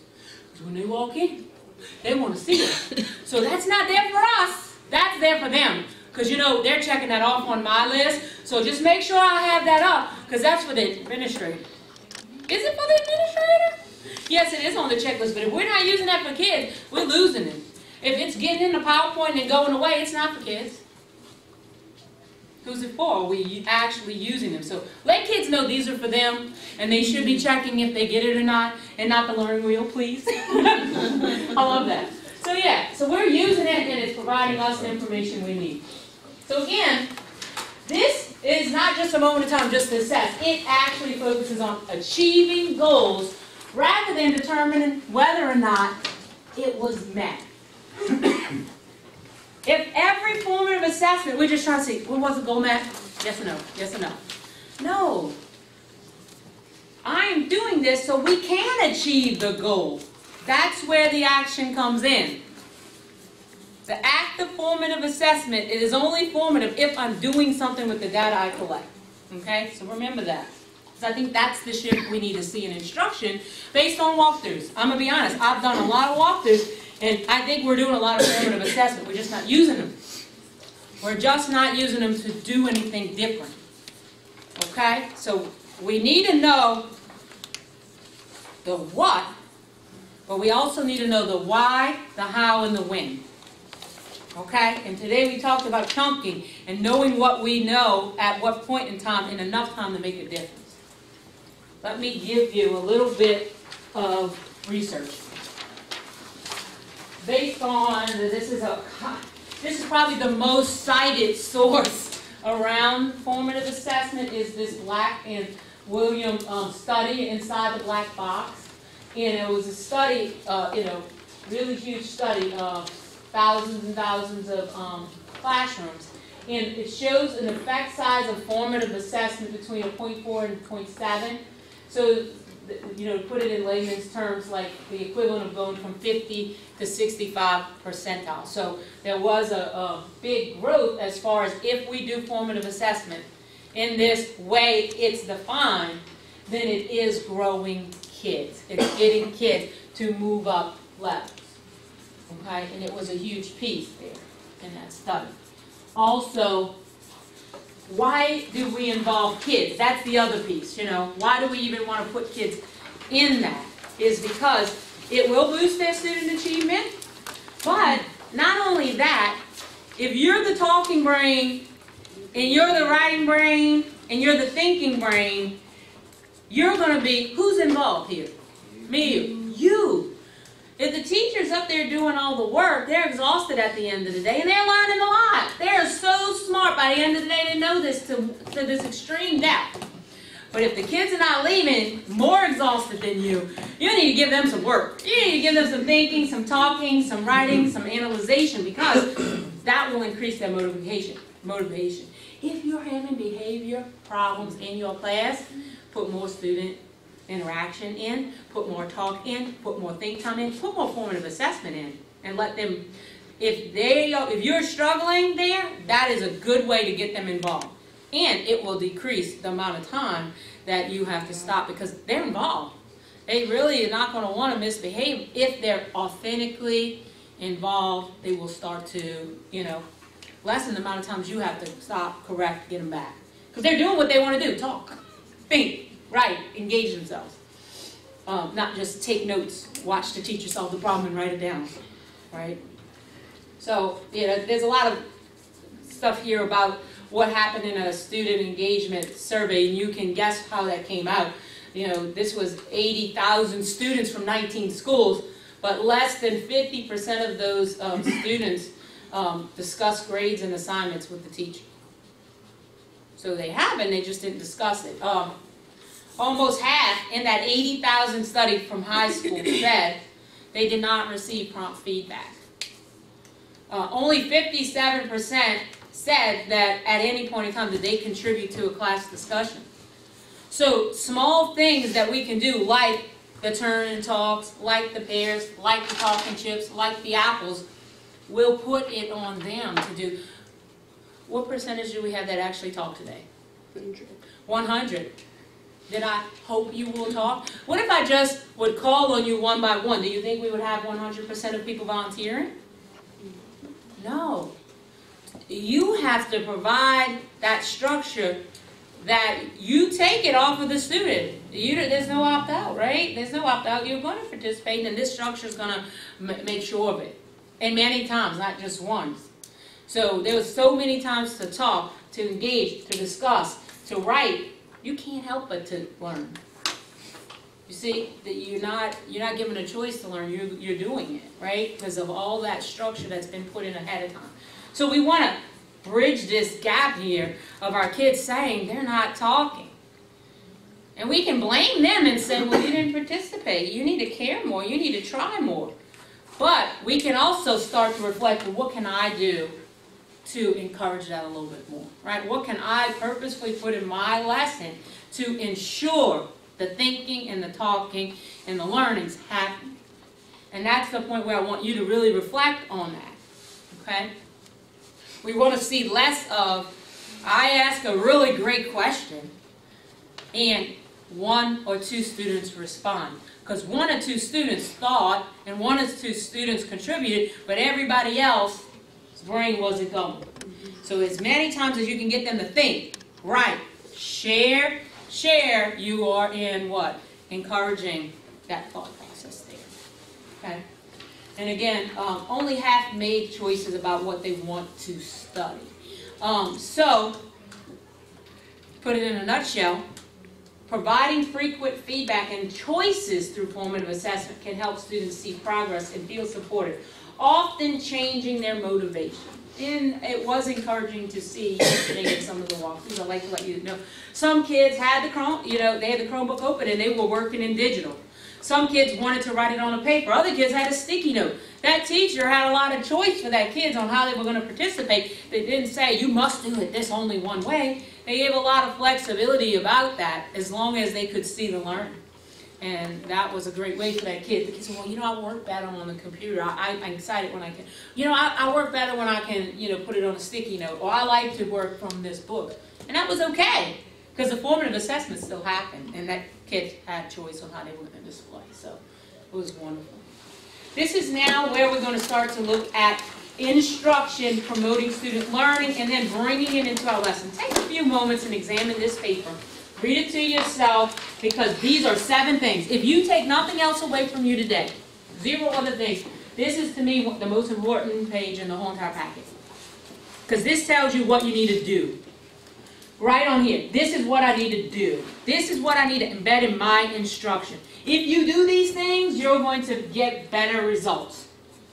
These are your actions. Walk away with these 7 things and try some of them. I want you to own these. Read them. Think about them. Think about which ones of these are you doing. Put a check by ones you do or have tried. Put a little triangle next to the ones that you don't use so often or that you know you need to do more of. You think you need to do more of it? Put that little triangle. It's not a negative. It's just, I'm not there yet. I didn't do that.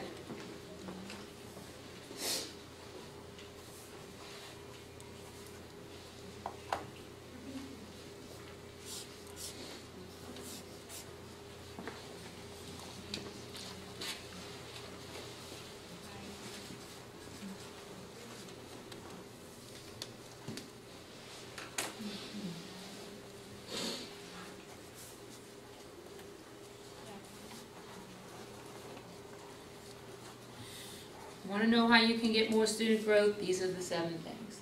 The strongest 7 things you can do related to formative assessment from research.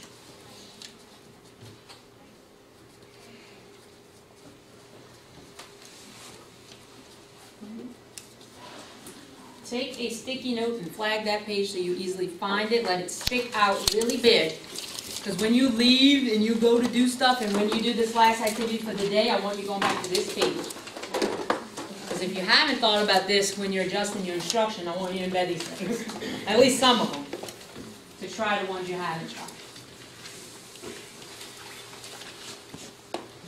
So what's something on here that you do already? Let's celebrate. What's something on here you feel good about that you do? What's something you've tried or have done and you think you do it pretty good? Provide descriptive feedback. Okay, there you go, Wendell.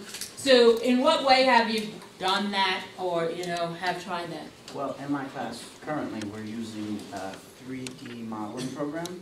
Okay. And so when the students are having trouble or I see that they're way off base on trying to make this object, yeah, I actually have to, I give them descriptive feedback, not only on what it is that they actually did wrong, where they went wrong, and then how they can fix it. Awesome.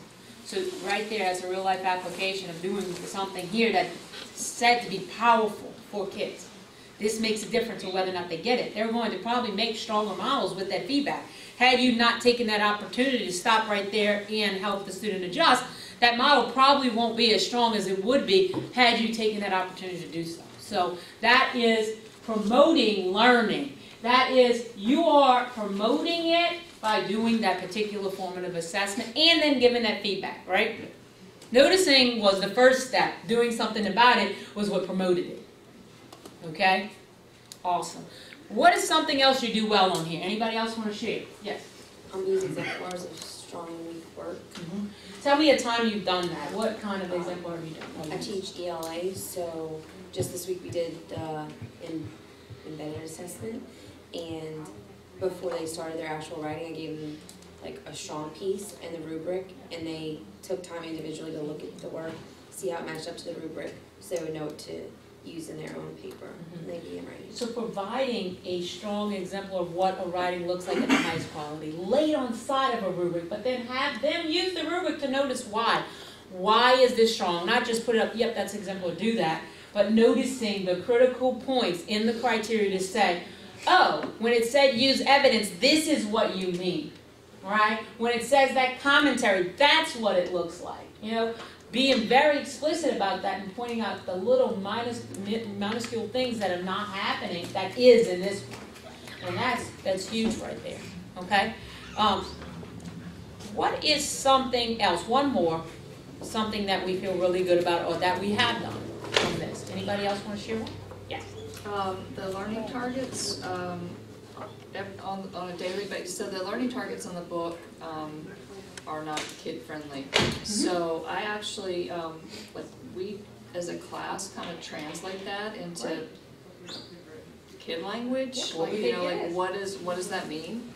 And then I actually erase it for each period so that each period has to walk through that. So if an administrator looks at mine, they're going to be like, what is that? Oh, you can change, that's okay. But yeah, so that way when we go back, I'm like, wait, you guys said that's what we're learning today. Yeah. So where are we going with that? So in your class, they belong to the student, right? Those are for them. By them actually going through the act of reading them, trying to make sense of them, and putting them in their own words, that tells them this is for me. I have to put in my words because I need to do this. It sets them up with knowing what the goal is. If I'm on a race and I never know where the finish line is, I'm not quite sure. I might even stop running because I don't understand where I'm going. But now, in your class, I know where I need to go. And I know how far I am to get there. So that's awesome, right? And that's some of like when we talk, don't let them get caught in the learning wheel, right? This is for you. This is where you need to go. I'll never forget the learning wheel. So what is something on here now to turn the page that you want to try, or maybe you haven't done to the depth that you think you could, that would really increase learning? Anybody want to take that risk, go out there and just be brave? Yes. Looking at number 4, like I teach my students to self-assess and they set goals, but I'm not good about staying on them to constantly go back to the goals that they set. That's wonderful. So you're setting goals, which is the first part of the process, right? But then revisiting them, really saying, well, how far am I? I have a goal. I know I want to lose 10 pounds, but I haven't gotten back on the scale, so I don't know how far I am from it. I don't know if I've done it. I don't know if I've lost 1 pound, 2 pounds, or if I gained it. So I've done it, I've set the goal, but I didn't weigh in myself, right? So I have to weigh in. I have to say, well, where am I? Oh, wow, look, I lost 5 pounds. Now, 5 more, I'm there. That's going to motivate me to keep going, right? Or, oh, God, I gained 30 pounds. I'm way off, and I'm going in the wrong direction. I need to get right. So that is just a really visible way to say we need to check in on this, right? We have to track progress, right? Setting a goal is the first thing. Tracking progress is the next, which translates to PLCs. So, love that. What else on here do we want to do a little bit stronger or we want to embed more of? Yes? For me, number 7, engaging students in their self-reflection and keeping track of their learning. So I do class-wide goals for our assessments. So I put up our data from the first period, and then I let my students decide what goal they wanted to hit for our next assessment. but I want to like focus them more individually. That way, like they're not like, oh well, the rest of the class can pull it up. I don't need to do it. Right. So we're doing a good job of getting that whole, but it's like me, what do I need to do? What's my part in that growth? Right? And not just in larger things, but every day, you know. Keeping track of our learning target tells me how far I'm away from those daily goals as well as the larger ones. So that's just great ways to, you know, we say, how can we close the gap? And that's the question of the century, right? How can I close the gap? Well, pay attention. How can we close that gap? Those are real, you know, knowing where kids are is the first step, but then closing it is the hard part, right? Like saying, okay, now what? Well, those are really strong ways to close the gap. Like, actually, when kids show you they struggle on something, focus on that struggle. That's a real important way, because if we teach and we never focus on the struggle, then we're not going to fix it. So I need to now say, this is a struggle, I noticed it, how do I fix it? And that, by focusing on that part where the struggle is, and designing learning around that struggle will increase it. It will improve work. So, but we have to notice it and then think of a strategy or way to focus in. So another way was teaching students focused revision. Revision of anything. Revision of how they solve the math problem. Revision of that writing. Revision of how they're batting. So now that you have watched Casey, who knows how to bat and holds their arms and all, now I want you to go back and fix yourself. Now let me see how you're going to hold the bat. Now let me see where you're going to put your feet. What part do you think you were doing? I noticed I didn't have my foot pointed right. You know, my foot was pointed here. It should have been pointed there. Okay, try it. How does it help you back? Oh my gosh, it really improved my swing. Okay, what were you doing with your elbow versus what he was doing with his elbow? Well, my elbow was way down here. Well, now when you picked it up and when you batted, what happened to the ball? It went further. I noticed I got a lot more power. Okay, cool. You noticed it, you saw it, you adjusted, now you're getting better. I need to see what's that, you know, piece that's going to help me. Try it and then notice it, you know, so that's that revision.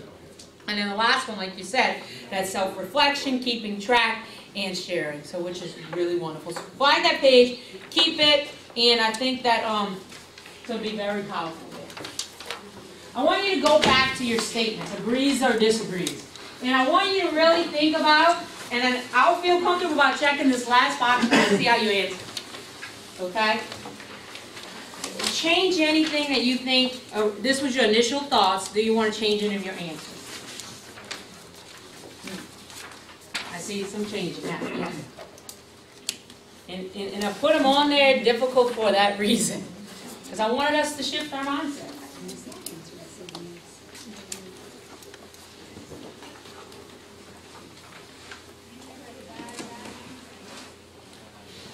Number one, obviously, was the biggest one that I had a discrepancy on, so hopefully you have now come to a realization of where you are in one.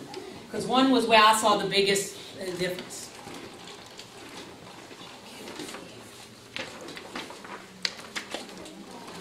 Two, there was a couple of people in different spots.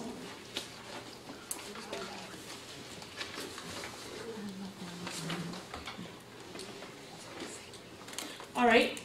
Formative assessment is done at the end of the learning process. Do you agree with that or you disagree with that? Disagree. Disagree. There were quite a few people who had agreed with that at the beginning, but now we know we are formatively assessing at all parts of a lesson. Okay? Formative assessment is used only for the teacher to adjust instruction. Disagree. Yes. Who else is adjusting? The student. If the student's not adjusting, we're working really, really hard, and they're not working because they don't know what they should be doing. All right? 3, students are graded on every formative assessment. I'm going to grade everything. Let's grade it all. Disagree. Not everything. I mean, I didn't grade a thing today, and you learned so much. That's okay. That's all right. Give yourself a break, okay? You're working really hard. You don't need to grade everything. All right. 4, formative instruction and instruction go hand in hand. Agree. Right. If we formally assess and we don't do anything with it, what's the purpose of it? Why are we stopping and talking? Why are we doing thumbs up and down? Why are we doing that if nothing happens differently as a result? It's just happening because we think it's cool. Or I know I needed to do that. They told me I needed to do it, so I did it. But how did I use it? And that's the big question. And that's the biggest one that I see focused out in the classroom that needs to happen. I'm seeing formative assessment, we're just not using it. So use it. lead you someplace differently. Formative assessment can help teachers differentiate instruction. Agreed. I think we all agree with that. It's just how, right? How do you do it? And we know we need to, okay? And then formative assessment can affect scores on summative assessment. Can, if we do it and do it well and adjust. Can we impact? When you gave them the feedback, did they make better models? Absolutely. Absolutely. They will. When you started embedded exemplars, did they give you better products? Were they able to do better work when they had exemplars? Yeah. I haven't started implementing. Yeah, you didn't, but you will. And I'm going to come back to you, because when you do it, you'll get it. All right? I want you to notice it, though, okay?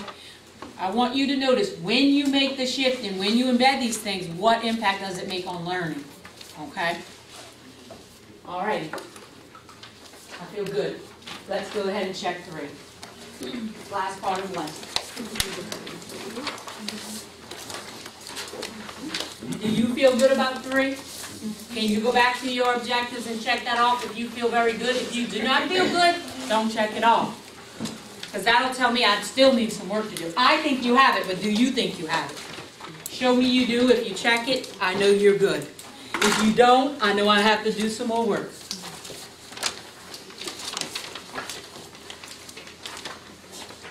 Alrighty. Good. Alright. Here's the last part of our lesson.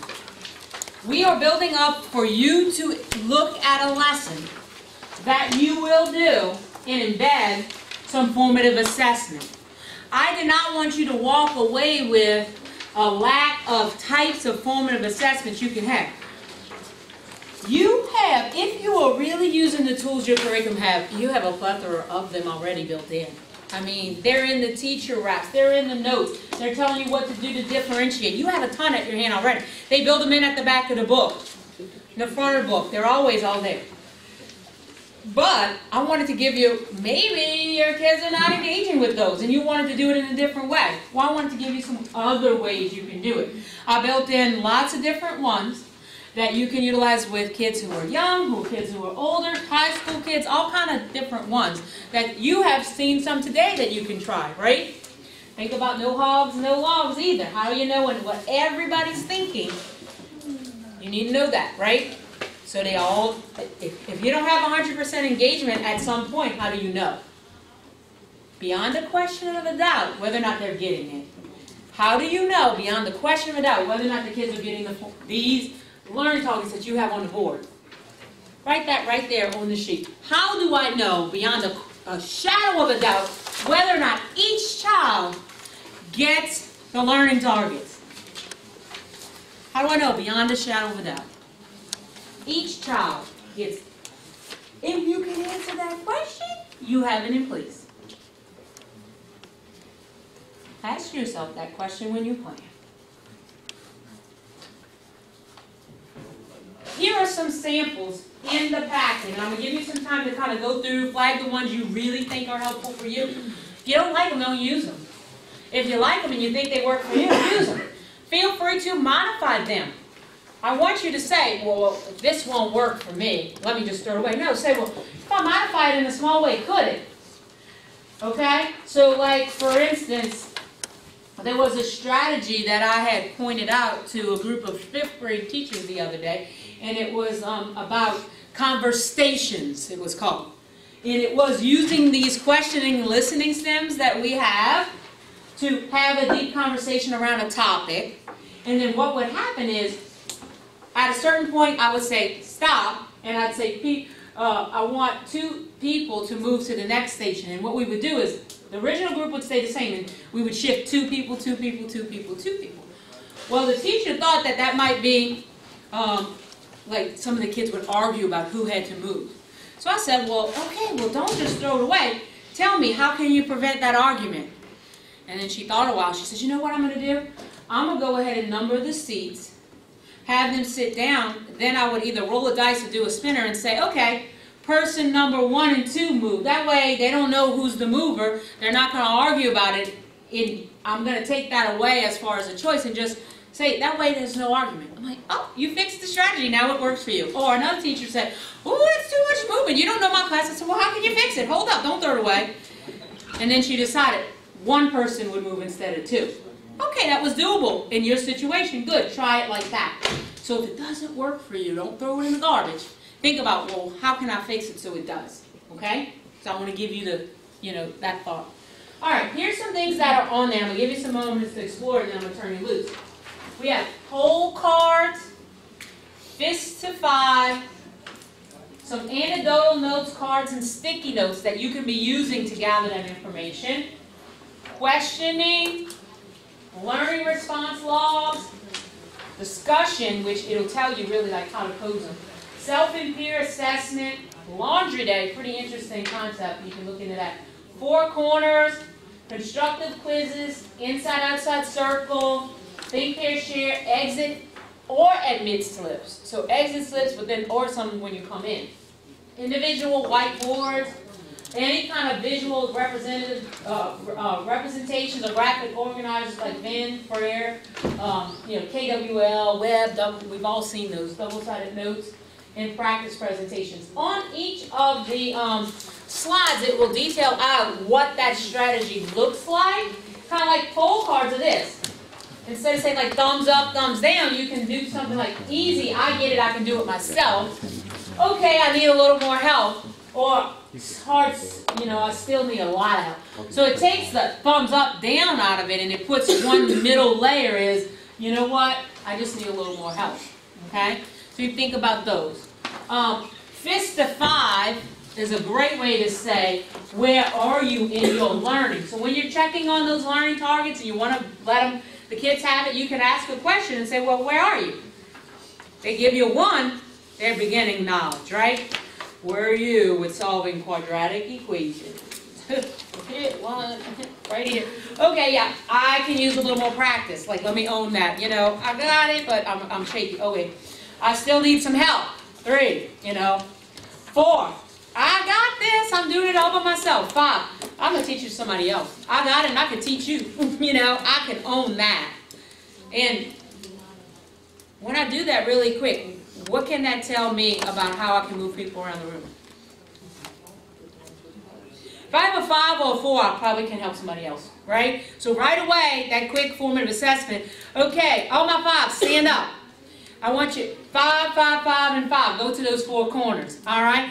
If you had a 3, boo, boo, boo, you can move them around like that. So right away, I gauge what they think they know, and I use that information. So this is a cool, really way for me to let them own their learning and learn where they're at with the target. I'm going to not read through every one of these because I want you to do it. But I'm letting you know that it will tell you, how you can use each one of these into what depth. I'm going to give you a few minutes to kind of look through ones you like. Go through and find at least 3 of them you really are feeling that you want to try. Because when you're about to move into adjusting and embedding your assessment, I want you to have some you feel comfortable with. Okay? So explore right now, take a few minutes to look at them, and find something you really like in the techniques and the strategies. Read it, make sure you understand it, star it up. What's critical, how do you do this? And make it your own. How could that look like in your class? You need to change it.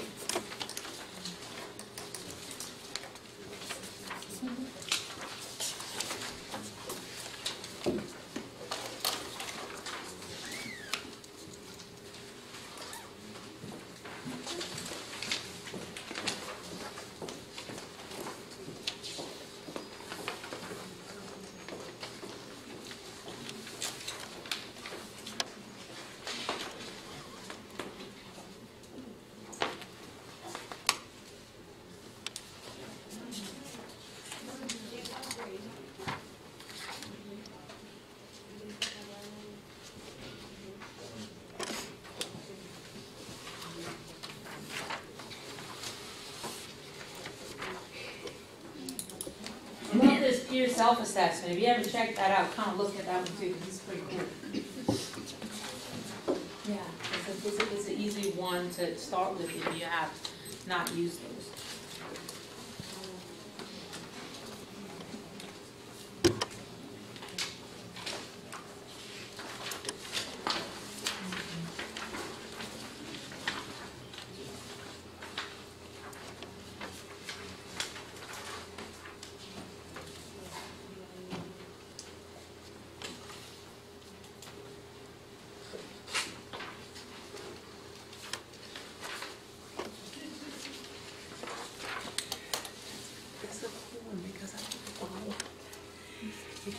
people feedback on quiz right away, but then you didn't score it yet, you get them to write their answers and then write it again. They tear it in half, they hand it in.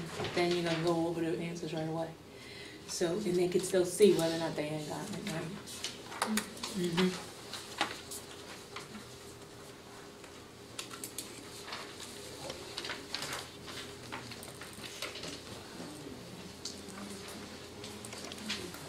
You know what I'm saying? Like writing it twice, they can see, you can give the feedback right away, not wait. Like, and go home, read them, bring them back. Because you can get the answers, whatever you did right away. Yeah, they can see. And then they own it, right? Then they own it.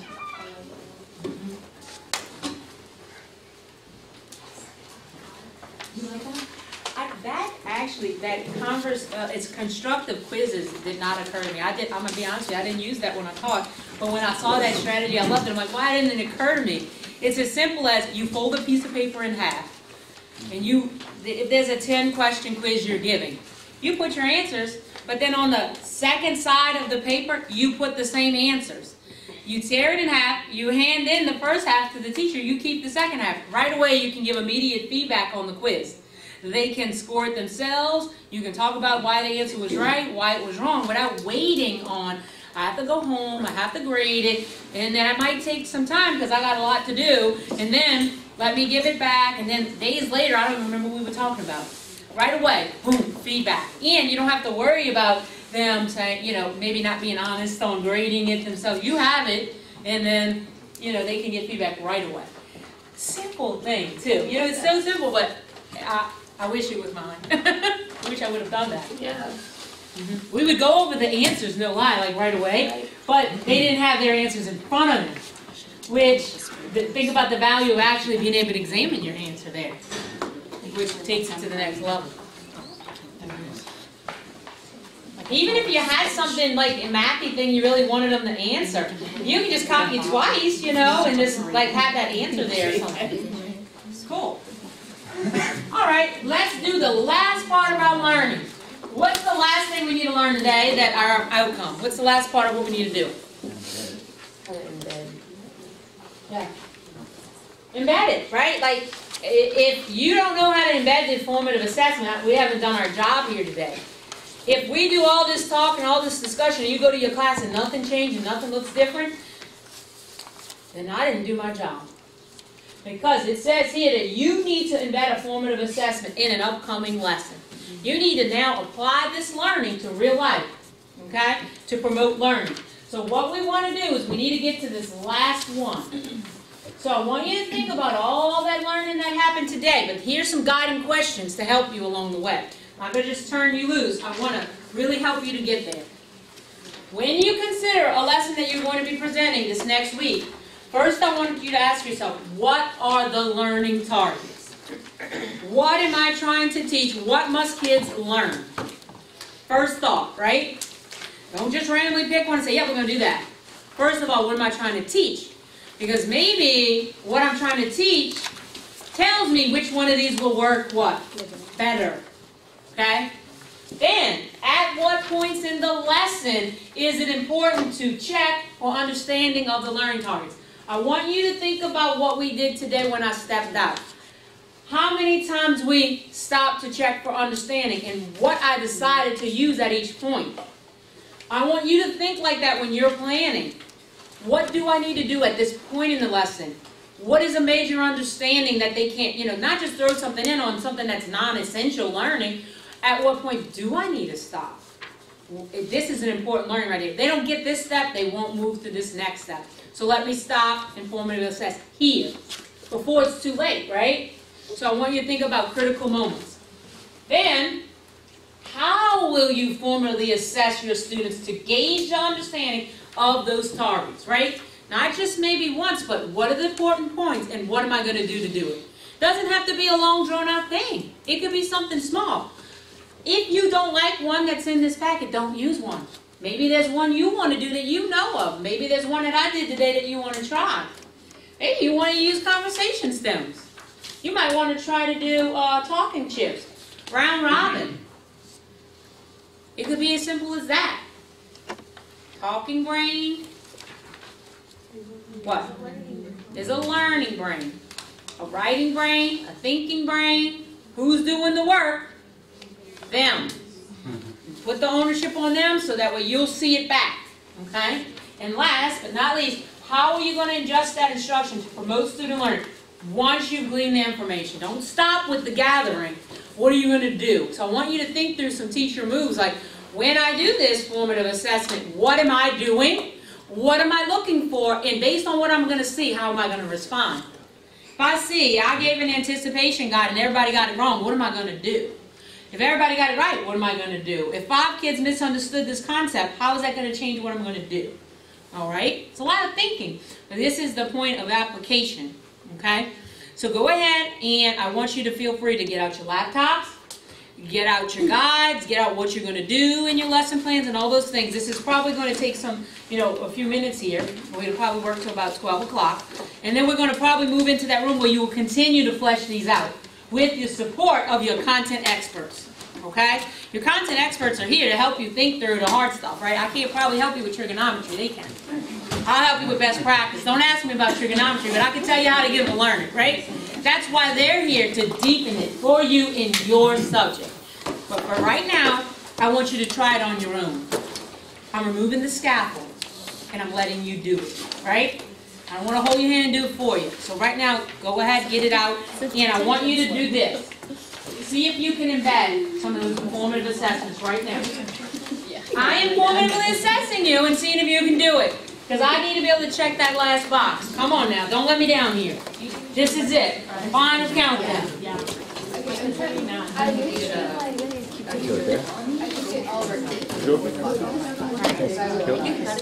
Because you can later come in. 4, 3. Hi, my name is Christy Wilhelmus. Today we're going to be talking about summary frames, a type of formative assessment. So ladies, this morning y'all met as a whole group and discussed about formative assessment. You also read an article this past week for Teach St. Bernard and responded to that article about types of a formative assessment. One type of formative assessment that is very effective in classrooms is summary frames. 2 components of the summary frames are descriptive and compare and contrast. After you read the article about assessment of and assessment for learning, let's talk about what a descriptive summary frame would be that you could use with your students to help them also answer questions as they're reading text. Descriptive, you would put a sentence frame either on an index card for your students or on a sheet of paper, whatever would be more, easier for you.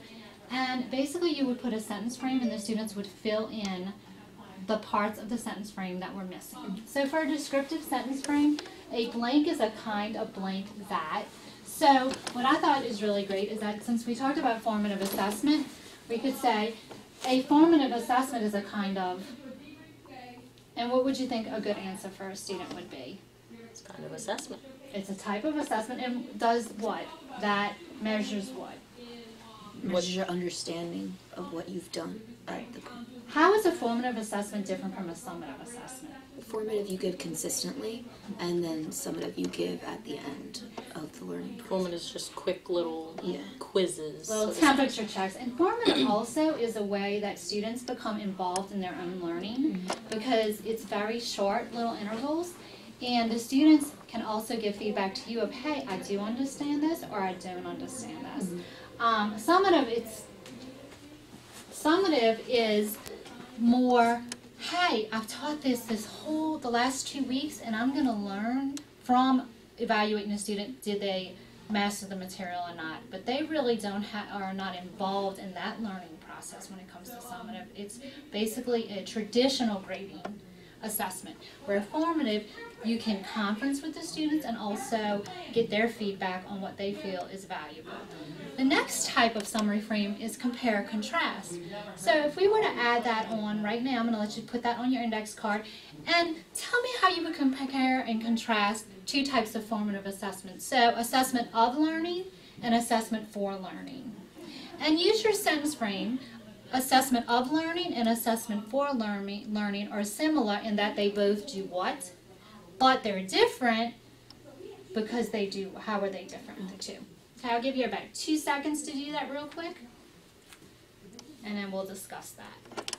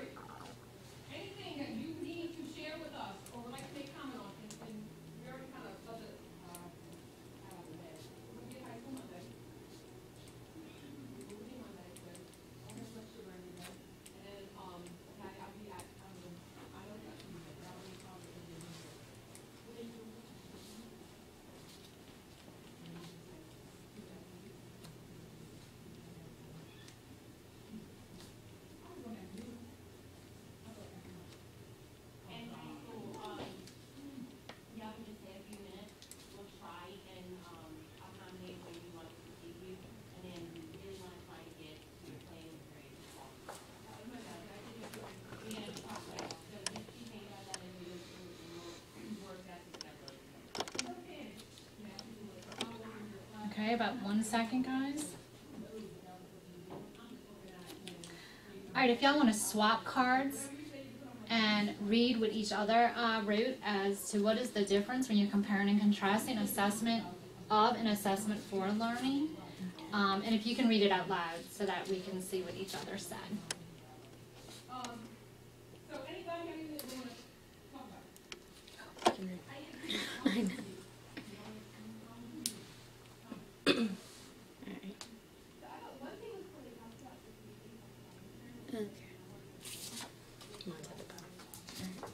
Okay. Summative and formative assessments are similar in that they both check for a student's understanding, but summative assessments are different in that they are in the end, while formative are to check for understanding in the moment. Halima? Assessment of learning and for learning are similar in that they are both assessments for students, but they are different in the sense that of learning is when they get what they get out is of what they get out of it. For learning is where they still need to go.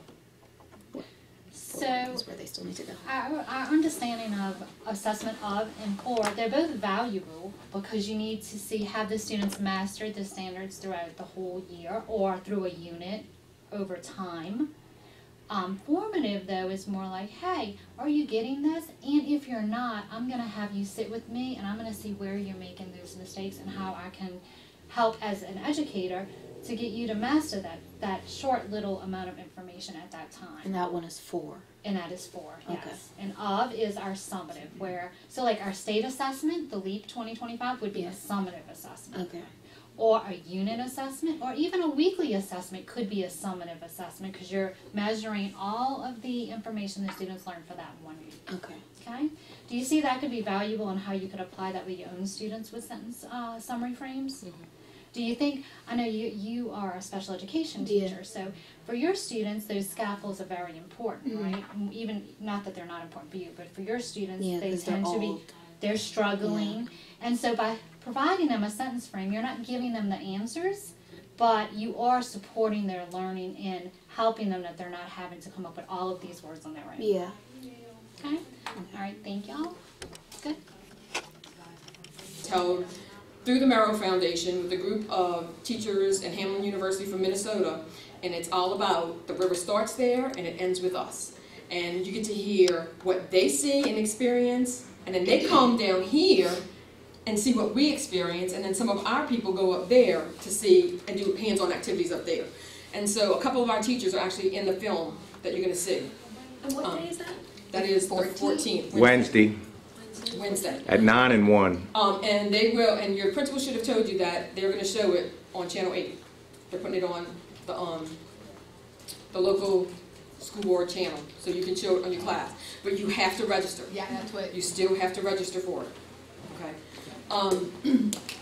And so if you want to talk more about that later, but those are just two things that came up. Anybody else have anything from PD? A good takeaway?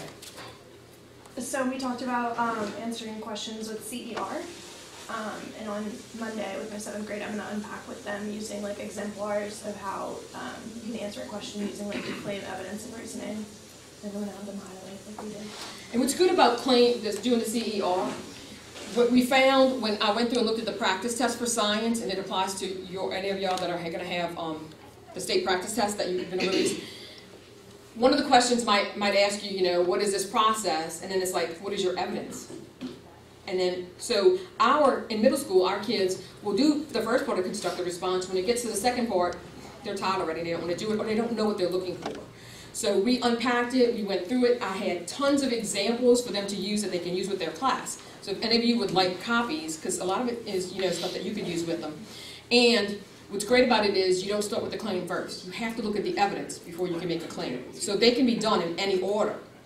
And you definitely have to start with the evidence before you do the claim. And it's always based on a question they have to answer or a problem they have to solve. So good, Maddie. Yeah, I'm glad. Just let me know how it goes. Let me know how it goes with them. Anybody else? Today. We did incorporating literacy more into the math classroom, and specifically while we were doing a gallery walk, my little group, we were talking about how to they know how to do it on paper, but now providing them with the skills to transfer that into technology and how we can do more modeling and showing them how to type in answers, ensure that they hit all the parts. Right. Yeah, because and a lot of kids can tell you verbally and explain it to you verbally, but once you say, here's the paper, or type it up for me, or do a graph for me, they're like, I'm lost. So yeah, I know that Stephanie and them, they're very excited about y'all having that experience now. Anyone else? No? Okay, I'm gonna turn. Can you hold this back in? I'm gonna turn it over to Stephanie now, because this is That was a great segue, Shade. Thank you very much. I appreciate that. Okay, so we did our debriefing. So our teacher showcase. Last session, we focused on the high school and brought in some good things that y'all were doing with the group work. The pair, the left student was the talker and the right student copied everything down, and then you switched for the problems. So today, we're going to focus on a middle school math and I had it open. Exactly how to incorporate that technology. So a lot of teachers, no matter what subject, are having difficulty with that transition with the students. So as you can see, and I will send this to you in your agenda, this teacher is in her 3rd year, came from Teach St. Bernard program as well. Her students are up at the board, annotating the learning targets on Springboard Digital. She's there to assist her. While this is happening, a student is at the desk reading aloud to the class each learning target. Before this student went to the board, each student at their desk went into their own account and annotated their learning targets as well. So they did it independently. Then this student came up to the board to put it in the class copy as another student was reading it out aloud. Okay? So they had their independent time. Then the next question after this, the teacher says, does anybody want to add something to this? And one little boy says, right here, I would circle the word right, because he knew he had a justification after that. So they were able to use those learning targets as independent and shared practice. One of the major things along with writing from paper to technology is how do we get it all on one desk? It's a lot of things, and a lot of math teachers want the answers in the math book. This teacher has them in pairs already for the collaborative learning. The Chromebooks are there and the books are there. These students had an opportunity to choose what they wanted, whether they wanted Springboard Digital or the book. She also said at the beginning of the lesson, there's going to be times where you have to do this problem in the book. Okay, so that way if they didn't have enough room in the Chromebook and things like that. But you can see they adjust to fit how they can maneuver with their partner at the desk. And then this young lady, you can't really see it, I snuck back in at the end of the class to help the teacher with a Springboard Digital question.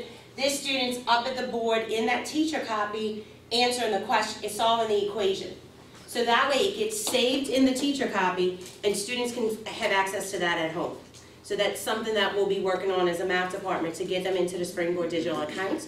So that way they have access to practice in class and at home how to type from the book into that computer. So that may help you with your strategies at church today. Okay? Questions with that? Okay. And we like showing you things that we've seen that really work in the classroom. So like we said, we're going through the schools again this week, so when we come back in January, we'll have some more hot items for you to see. So now we're going to start talking about Compass. So I know some of you already had Compass evaluations or your observations and have already met with your principals, but it's really important that you understand what's expected of you. So I purposely planned, and I took what we're going to do today, and I wrote all over it. Okay, so you should have a copy from last week that we asked you to bring to every session. If you don't, let me know so I can get you another copy. So today I want you to look at pages 1 and 2. We'll start off with page 1 and 2, and we'll see how far we get with this.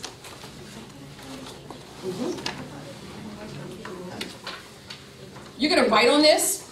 You're going to highlight on this. So be prepared because there's a lot of things that we need to talk about on this. Stephanie, one over here. 2. Sorry. Thank you.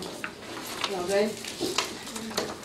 Okay, so on page 1, we're going to look at domain 1, but we're going to spend time with 1C.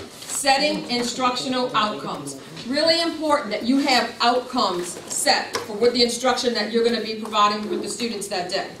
So I want you to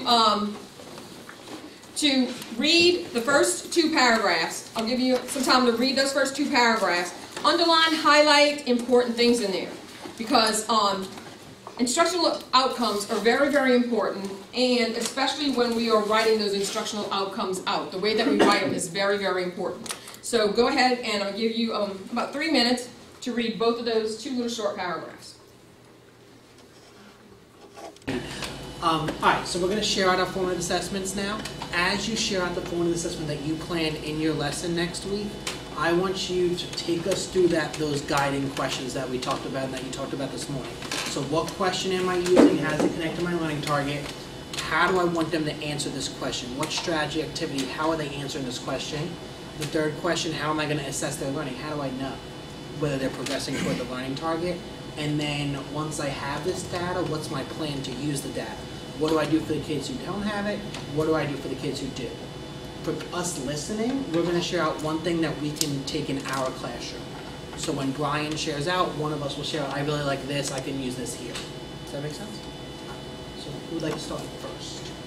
Okay. Thank you. So the question that I'm going to use is check your understanding, and it's how does analyzing the context of a novel help you gain a greater understanding of the story? We're getting ready to read To Kill a Mockingbird, and the lesson that we're doing on Monday involves context. So it's going to connect to my learning target, because my learning target requires students to identify historical, cultural, social, and geographical context of the novel. I want students to answer, to be able to make the connection between the current events that were happening while Harper Lee was writing the novel, and how those events shape what happened in the book, and how those events shape her choices as a writer. I was thinking of giving them a few minutes to prepare a response, and then I want to use the inside-outside circle to have students discuss their responses in pairs while I'll be circulating and listening to their responses. As far as for my students who get it, I was thinking of having a station after that activity where they'll get to utilize that knowledge on a deeper level. I'm not really sure what that's going to look like yet, so I'm open to suggestions.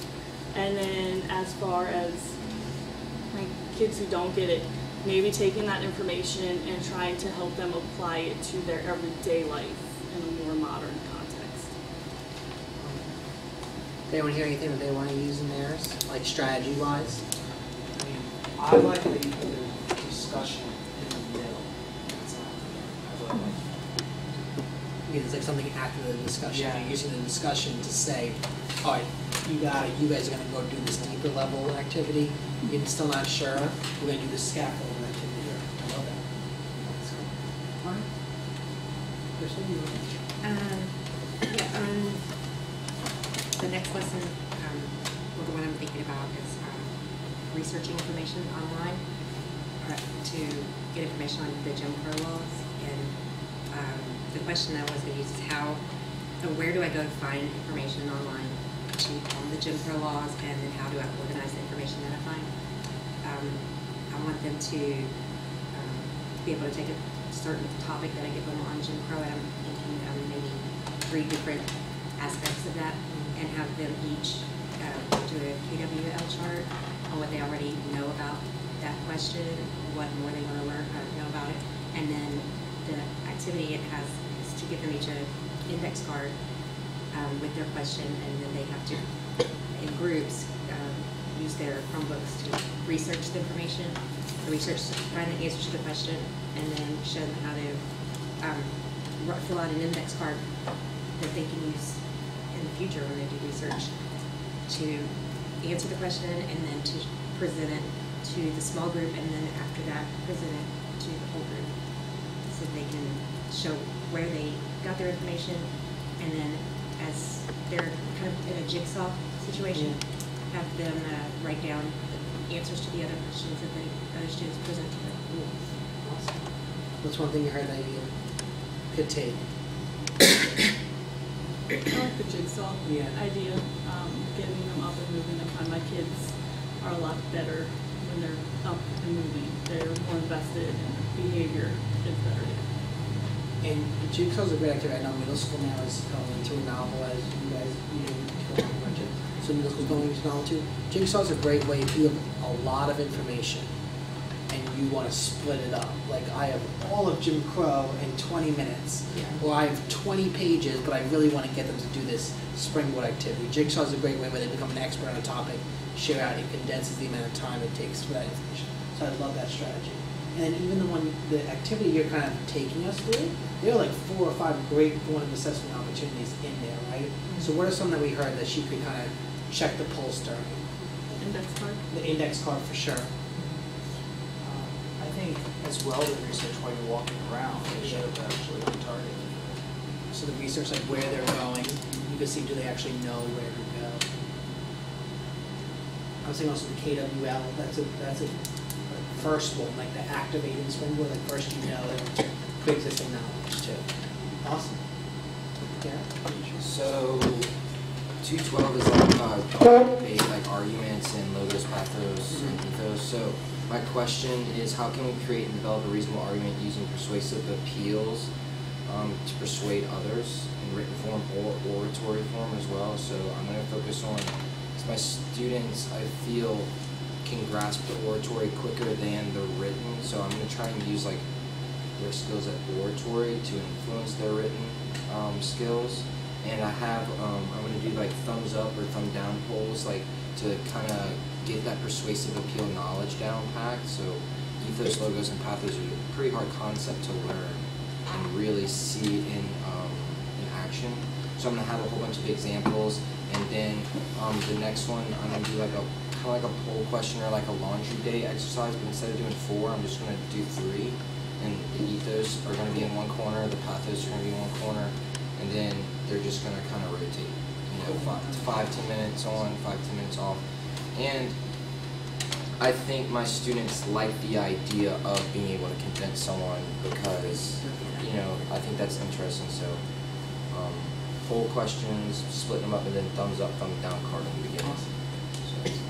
Ethos, pathos, logos is always my favorite thing. Yeah, to I love teach. It's so exciting. Yeah. Cool. So what's one strategy that you heard that you could take in yours to your kids? The different centers, so physically moving around. Awesome. Cool.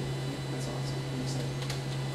Okay, so I'm kind of changing up what I initially had, so I'm not actually fully planned.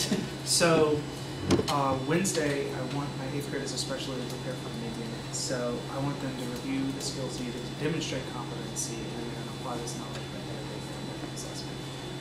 And so the question that's going to be the question is, can students edit based on provided rubric, and can they create an outline based on writing prompt? So I want to do the laundry day strategy that we were discussing. And I think 4 stations would work best. So 1, peer editing of the embedded assessment, 2, creating an outline of a writing prompt, 3, unpacking multiple choice questions, and 4, learning how to effectively cite textual evidence, part B questions.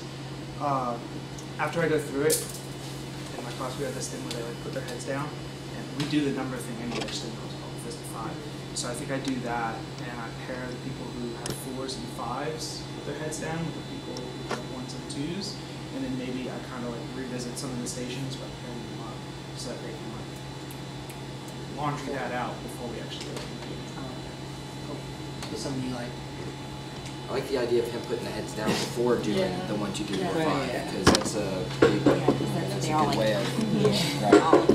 And you combine like what you saw them do with what they're telling you they feel, and try to combine that when you're doing it is awesome. Okay, so I did my 6th grade social studies. The biggest struggle they have when it comes to the test is just being able to use multiple sources together. So right now we're focusing a little bit more on like comparing and contrasting Sparta and Athens. So they have 2 different texts they're going to be reading. Actually, there's a couple more, but the 2 main ones we're going to focus on to identify details to compare and contrast.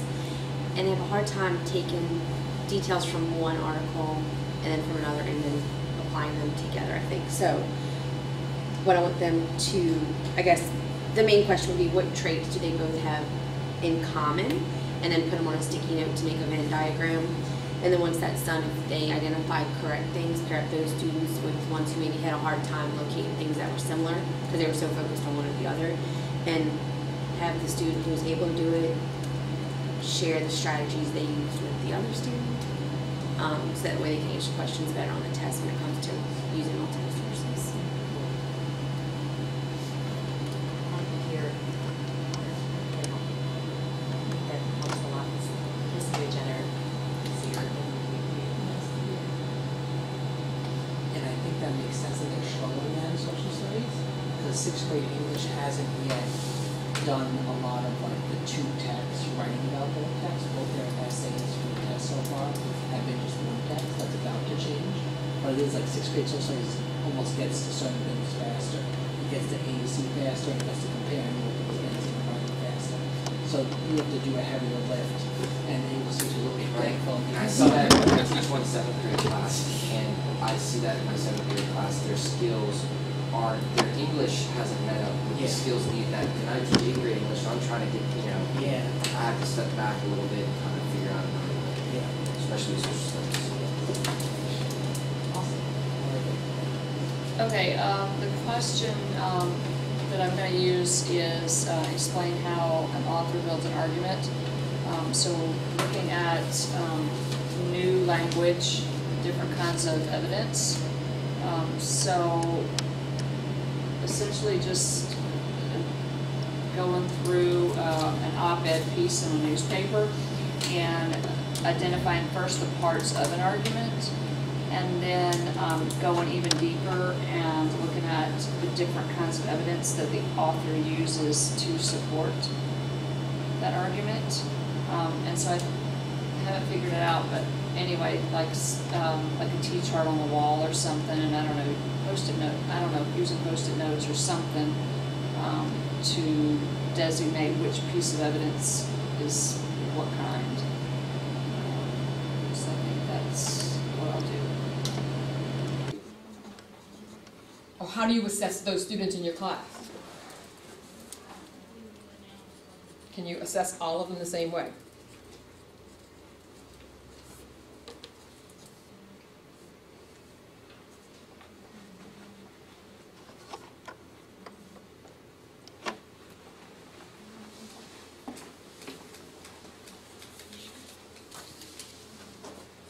Pens and pencils down when you're finished.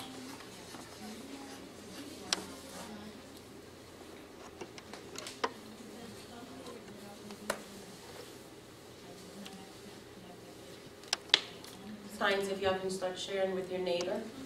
If you don't, if they have something you don't, go ahead and add it to your list. Kind of think it's completed worksheet. I think like Parish share for sure, because some kids are going to be able to like verbally explain things. Like if it's going to give like the mental block, like if like they're looking at paper and staring at it and they don't know how to start, and give them like future. I was like, do you remember what we were in? Or do you remember what this was? Yeah, completed worksheet. Yeah, I said like create a model because some of them are more like artistic than others, and so they want to express it with a model. Some people like to do worksheets, and so they'll do worksheets, and other people will. And is that okay? Yeah. Is that okay? I think so. As long as they're doing what? They're doing it. If they're understanding, understanding, they're just like filling it in. If they are. Okay, now share with your If they are, neighbor if you say 2 understand. of your best. So you're going to be able to measure their understanding through. Okay. But I think those are the kids that are like, I think usually they're really like, don't talk. I feel that's like when someone talk to others, they just want to keep working and working together to keep them working. Or for me, it's the kids that don't know anybody else. But I think it's important, like, while they're doing the worksheet, like, we as teachers go, like, instead of like, tell me what you're doing here, tell me the process, so that you know that they're actually following through it the right way, and not just like aimlessly filling out a worksheet. Okay. What about you?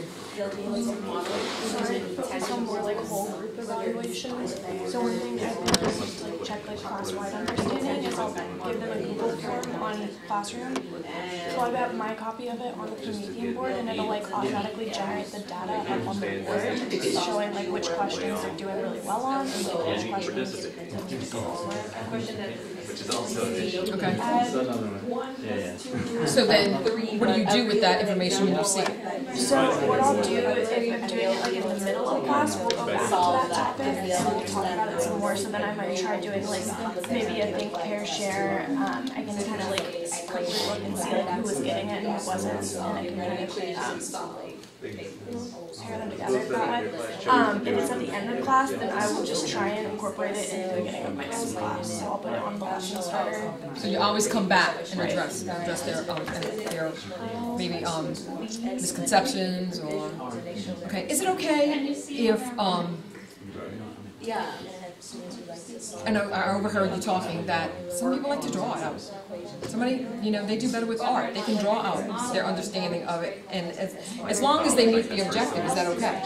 The outcome, as long as they meet the outcome, and that they can prove to you that they understand the content. Okay. Good thinking. So did either one of you come up with something that the other one didn't have? She had whiteboards and creating models on there. I think, like now with more the physics stuff we're working on, making models is much more helpful for a lot of my students because the visual artistic people that need to see it and that they can draw it instead of writing it, it makes more connections for them. Because there are some people who need to learn more than one way.